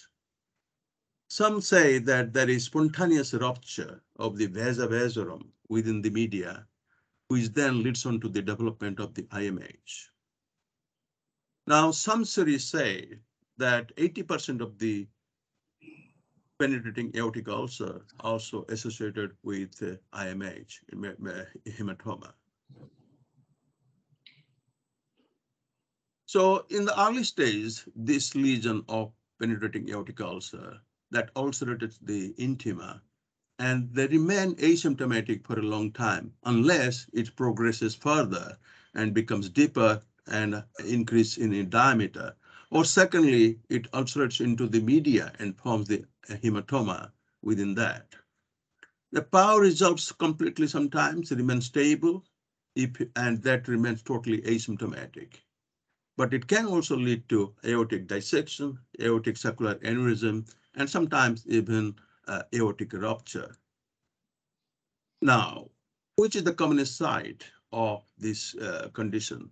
Thoracic aorta is involved in about 60% of the time of penetrating aortic ulcer or IMH. So also the abdominal aorta is involved in about 30% of these cases. And surprisingly, or fortunately, the ascending aorta and arch is only involved in about 7% of the time. Why it is important to know this? Because if you look at the complications and the progress and prognosis of this condition, the prognosis is worse with involvement of the ascending aorta and aortic arch.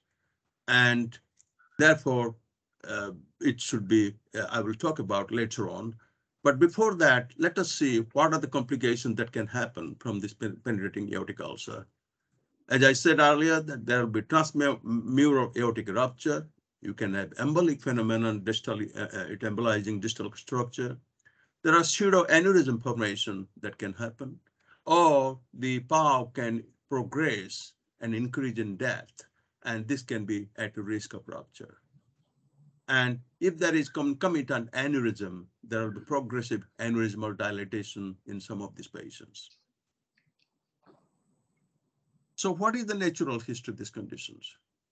Spontaneous resolution may occur in about 50 to 80% of the time, providing we have corrected the various risk factors like smoking, atherosclerosis with appropriate anti-lipid agents, beta blocker, and aggressive control of the blood pressure. These are something which should be taken into account as a medical management of this patient. And it can result into success in treating this patient in about 50 to 80% of the time when they're asymptomatic. They can progress into classic dissection or aneurysm. And when it happens, then there is a mortality about 40% in the proximal aortic dissection or distal when it happens, occupies the abdominal aorta. The risk is lower than if it affects the proximal segment. The normal aortic diameter is a predictor of IMH. If there is a normal aortic diameter, in addition to the IMH, then the prognosis is better. But if it is more than 4 to 5 centimeter in diameter, or the IMH is thicker, more than 10 millimeter, 1 centimeter in thickness, then the risk also increases in this patient. With regard to the risk and prognosis, type A, when it involves the ascending aorta, the risk of rupture is very high, about 33 to 40%. So therefore, whenever there is a type A penetrating aortic ulcer, this should be repaired as early as possible, as urgently as possible. Otherwise, there is also a risk of rupture and death. Type A intramural hematoma, again, the similar risk as the penetrating aortic ulcer, and this should receive urgent early treatment for this condition. Whereas type B penetrating aortic ulcer or intramural hematoma, they have also got bad prognosis because of the risk of rupture, as well as the risk of treatment failure and the risk of the treatment itself. Other poor prognostic indicators in this patient when the patients are above the age of 70 or they have got, as I said, they've got concomitant aortic ulcer as well as intramural hematoma, or if the aortic diameter is more than 40 millimeter, or the thickness of the intima media is more than 10 millimeter.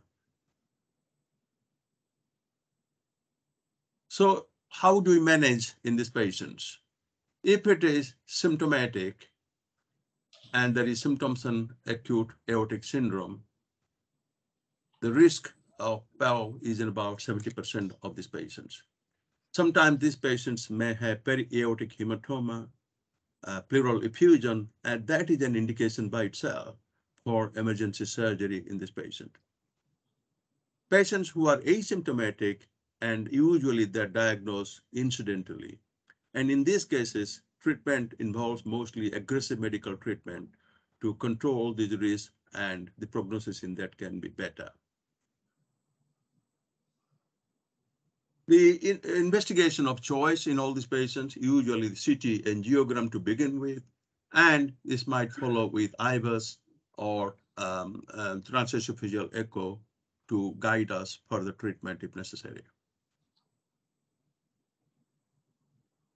And again, as I said earlier, that asymptomatic patients, we can have a better prognosis if we are aggressive in our medical management with regard to hypertension control, beta blocker, antiplatelets, statins, and pain control. This patient, we can achieve very good result in these patients with aggressive medical management of these patients. Whereas if the patients are symptomatic with acute aortic syndrome, chest pain, and other complications that I alluded to earlier, then if it is ascending aortic involvement, surgical repair is a must. If it is descending aorta, then surgical repair is necessary. Nowadays, with endovascular development, we can consider endovascular repair of these patients, whether it is ascending aorta or descending thoracic aorta. There is, of course, going to be a high risk of spinal cord ischemia following these procedures that we should be mindful of.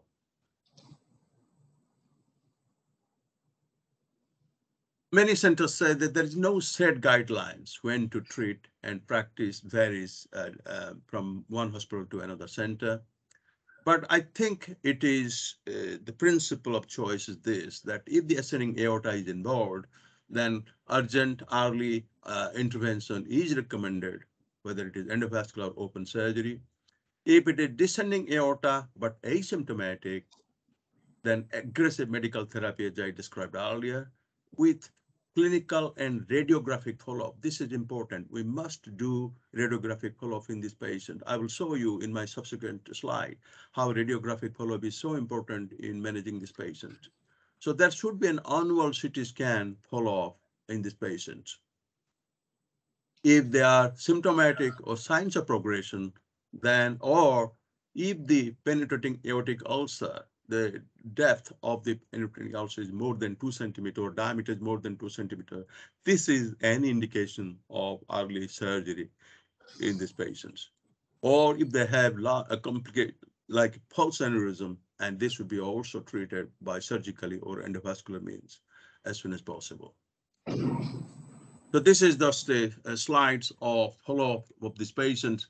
On the left side, you are seeing the original condition, and on the right side of the follow-up during this period, you can see how this follow-up here has increased in size due to the follow-up with the regular CT scan.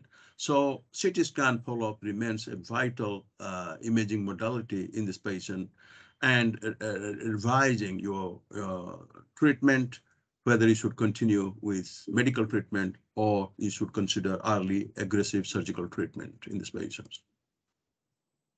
So finally, as I said, with intensive medical therapy, the prognosis is good, and 90% of the patient, if the medical therapy is successful, will survive at 5 years.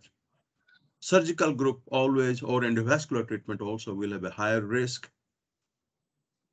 Endovascular treatment of thoracic aorta or aortic arch is highly riskful, but they're effective. And 70% of this patient may survive if the original treatment, initial treatment has been successful. And we should always think about endovascular surgery in this treatment, avoiding open surgery if possible. Thank you.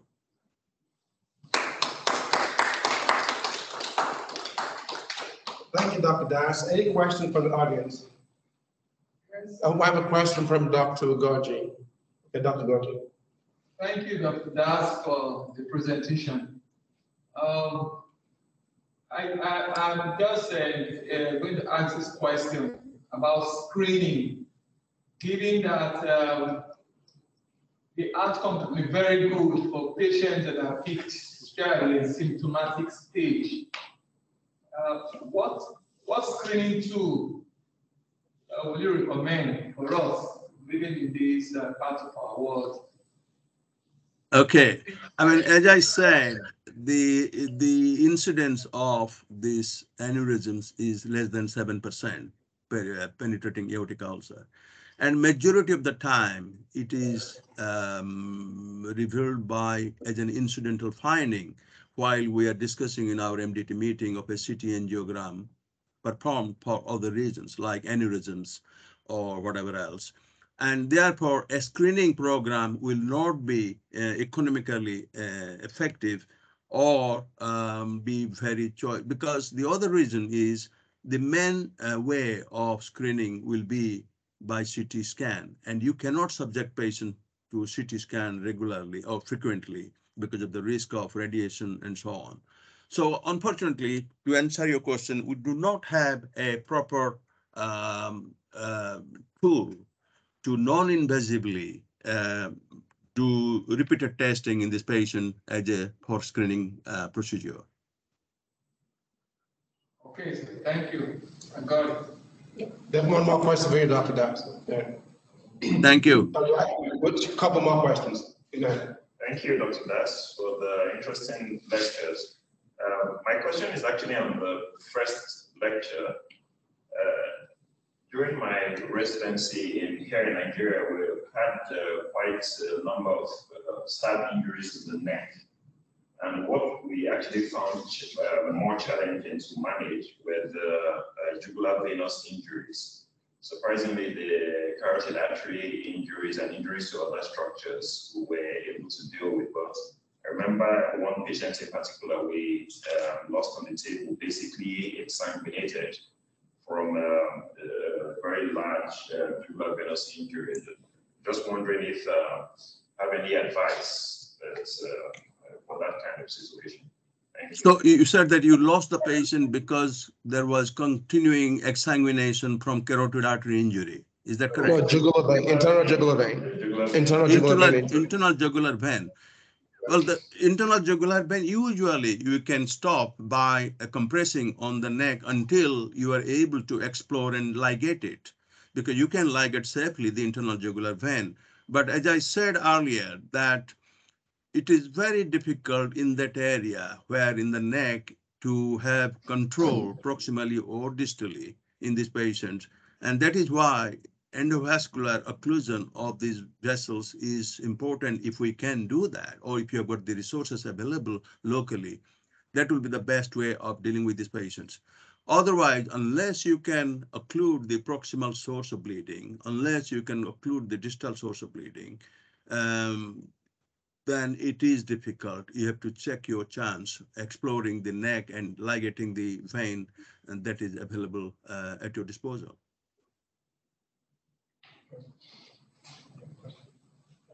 We have one more question for you, Dr. Das. Sure. Thanks for your talk, Dr. Das. My question is actually maybe state beyond the penetrating PAU. It's more type B, it's standard type B dissection with a retrograde progression towards the ascending aorta. Would you, how likely, what would your preferred treatment be? Are you more likely to stent that, or would you follow the usual criteria for stenting? I mean, the tear is in the descending aorta, but there's retrograde progression towards the ascending aorta. Yes, and this has been recognized quite often. We see this happening every now and then. Now, the advice here is, or the choice is, that you must assess the aorta where you are planning to do your stent graft. Your stent must be in a normal intima, normal aortic area. You cannot afford to put your stent on the atherosclerotic ulcer.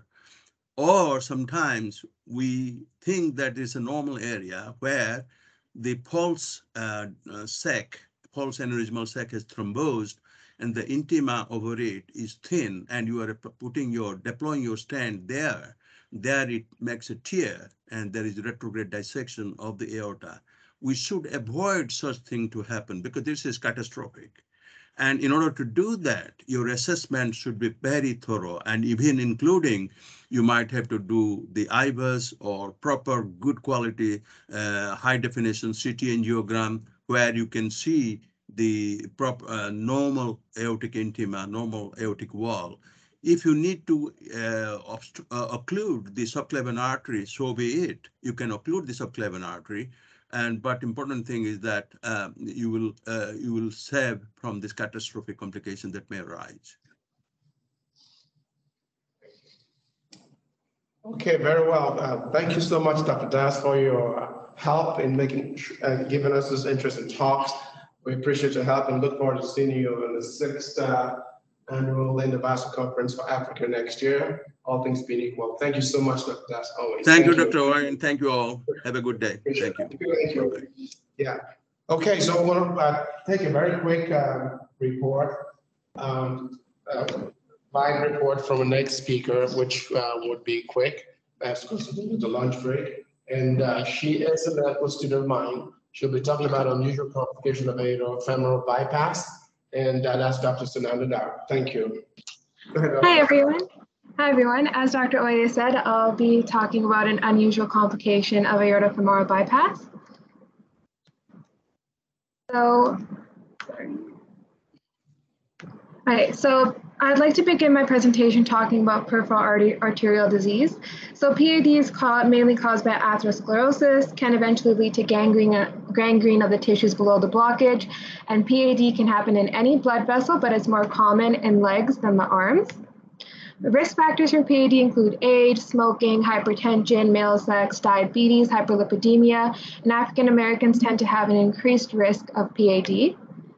So in terms of presentation of PAD, it really depends on many things. The severity of symptoms depends on the degree of arterial narrowing, number of arteries affected, activity level of patients. Symptoms can include pain in one or more of the lower extremity muscle groups, atypical pain, pain at rest or with activity, non-healing wounds, ulcers, and gangrene. So in terms of testing for PAD, you can break it down into symptomatic testing and asymptomatic testing. Symptomatic testing includes when somebody has pain at rest, tissue loss, gangrene. That's usually diagnostic for PAD, and a vascular specialist is consulted. If it's atypical, you usually need to measure the ankle brachial index, ABI.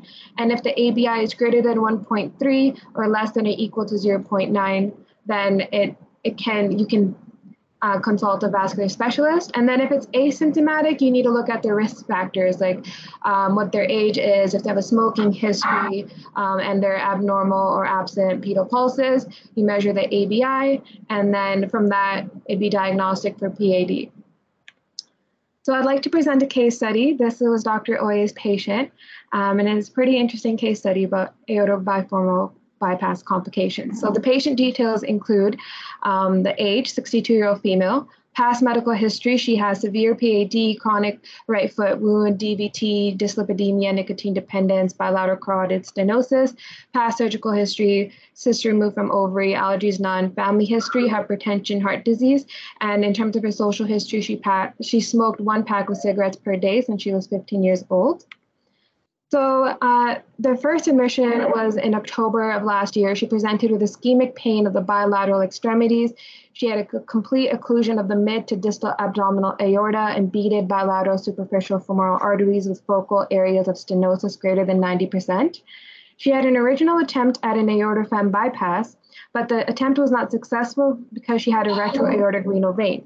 A few days later, she had a right axillary bifemoral bypass. And this is a CTA of her abdominal aorta.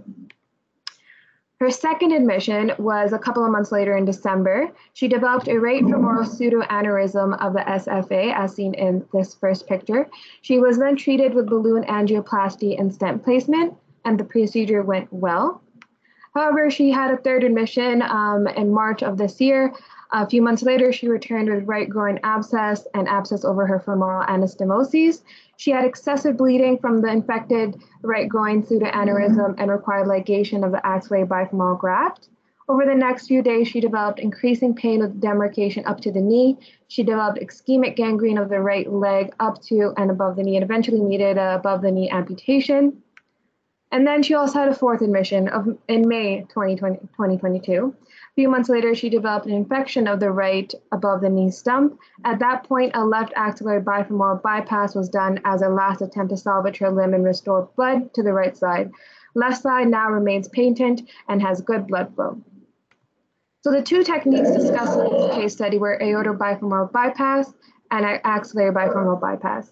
The aortic bifemoral bypass is a bypass used to bypass the blockage. Blood is redirected through a graft made of synthetic material, which is attached to the existing artery. The artificial blood vessel is formed into a Y shape. The single end of the Y is connected to the aorta. The two split ends of the Y are attached below the blocked or narrowed areas of the femoral arteries. It lasts about 10 years and reduces symptoms by over 80% in patients. And then the axillary bifemoral bypass. This procedure involves bypassing blocked arteries and rerouting the blood by connecting the axillary artery to the femoral artery in the groin. Benefits patients that have infected aortic grafts and high-risk patients that have comorbidities that could interfere with the correction of atherosclerosis. And this lasts about 5 years. These are just sample diagrams of the procedures. And the complication that occurred in this case study was at the infected graft. So axillofemoral graft failure most often results in limb loss without remedial procedures. Thrombectomy and revision procedures had poor long-term patency rates and salvaged only a minority of grafts despite multiple procedures. Reconstruction by use of an alternative source of inflow, such as the descending thoracic aorta, resulted in better long-term patency rates in patients well enough to tolerate a major reoperative procedure. So in terms of graft management, infected graft management techniques include removal of the infected graft, debridement of infected tissues, vascular reconstruction, selected graft preservation with muscle flap coverage, or graft excision with in situ conduit replacement, and long-term antibiotic therapy. So in conclusion, it is better to do an aortofemoral bypass when possible over an axillary bifemoral bypass because of the durability. Aortofemoral bypass tends to last between 5 to 10 years, and axillary bifemoral bypass lasts about 6 months to 5 years. In this case, an axillary bifemoral bypass was used instead of an aortofemoral bypass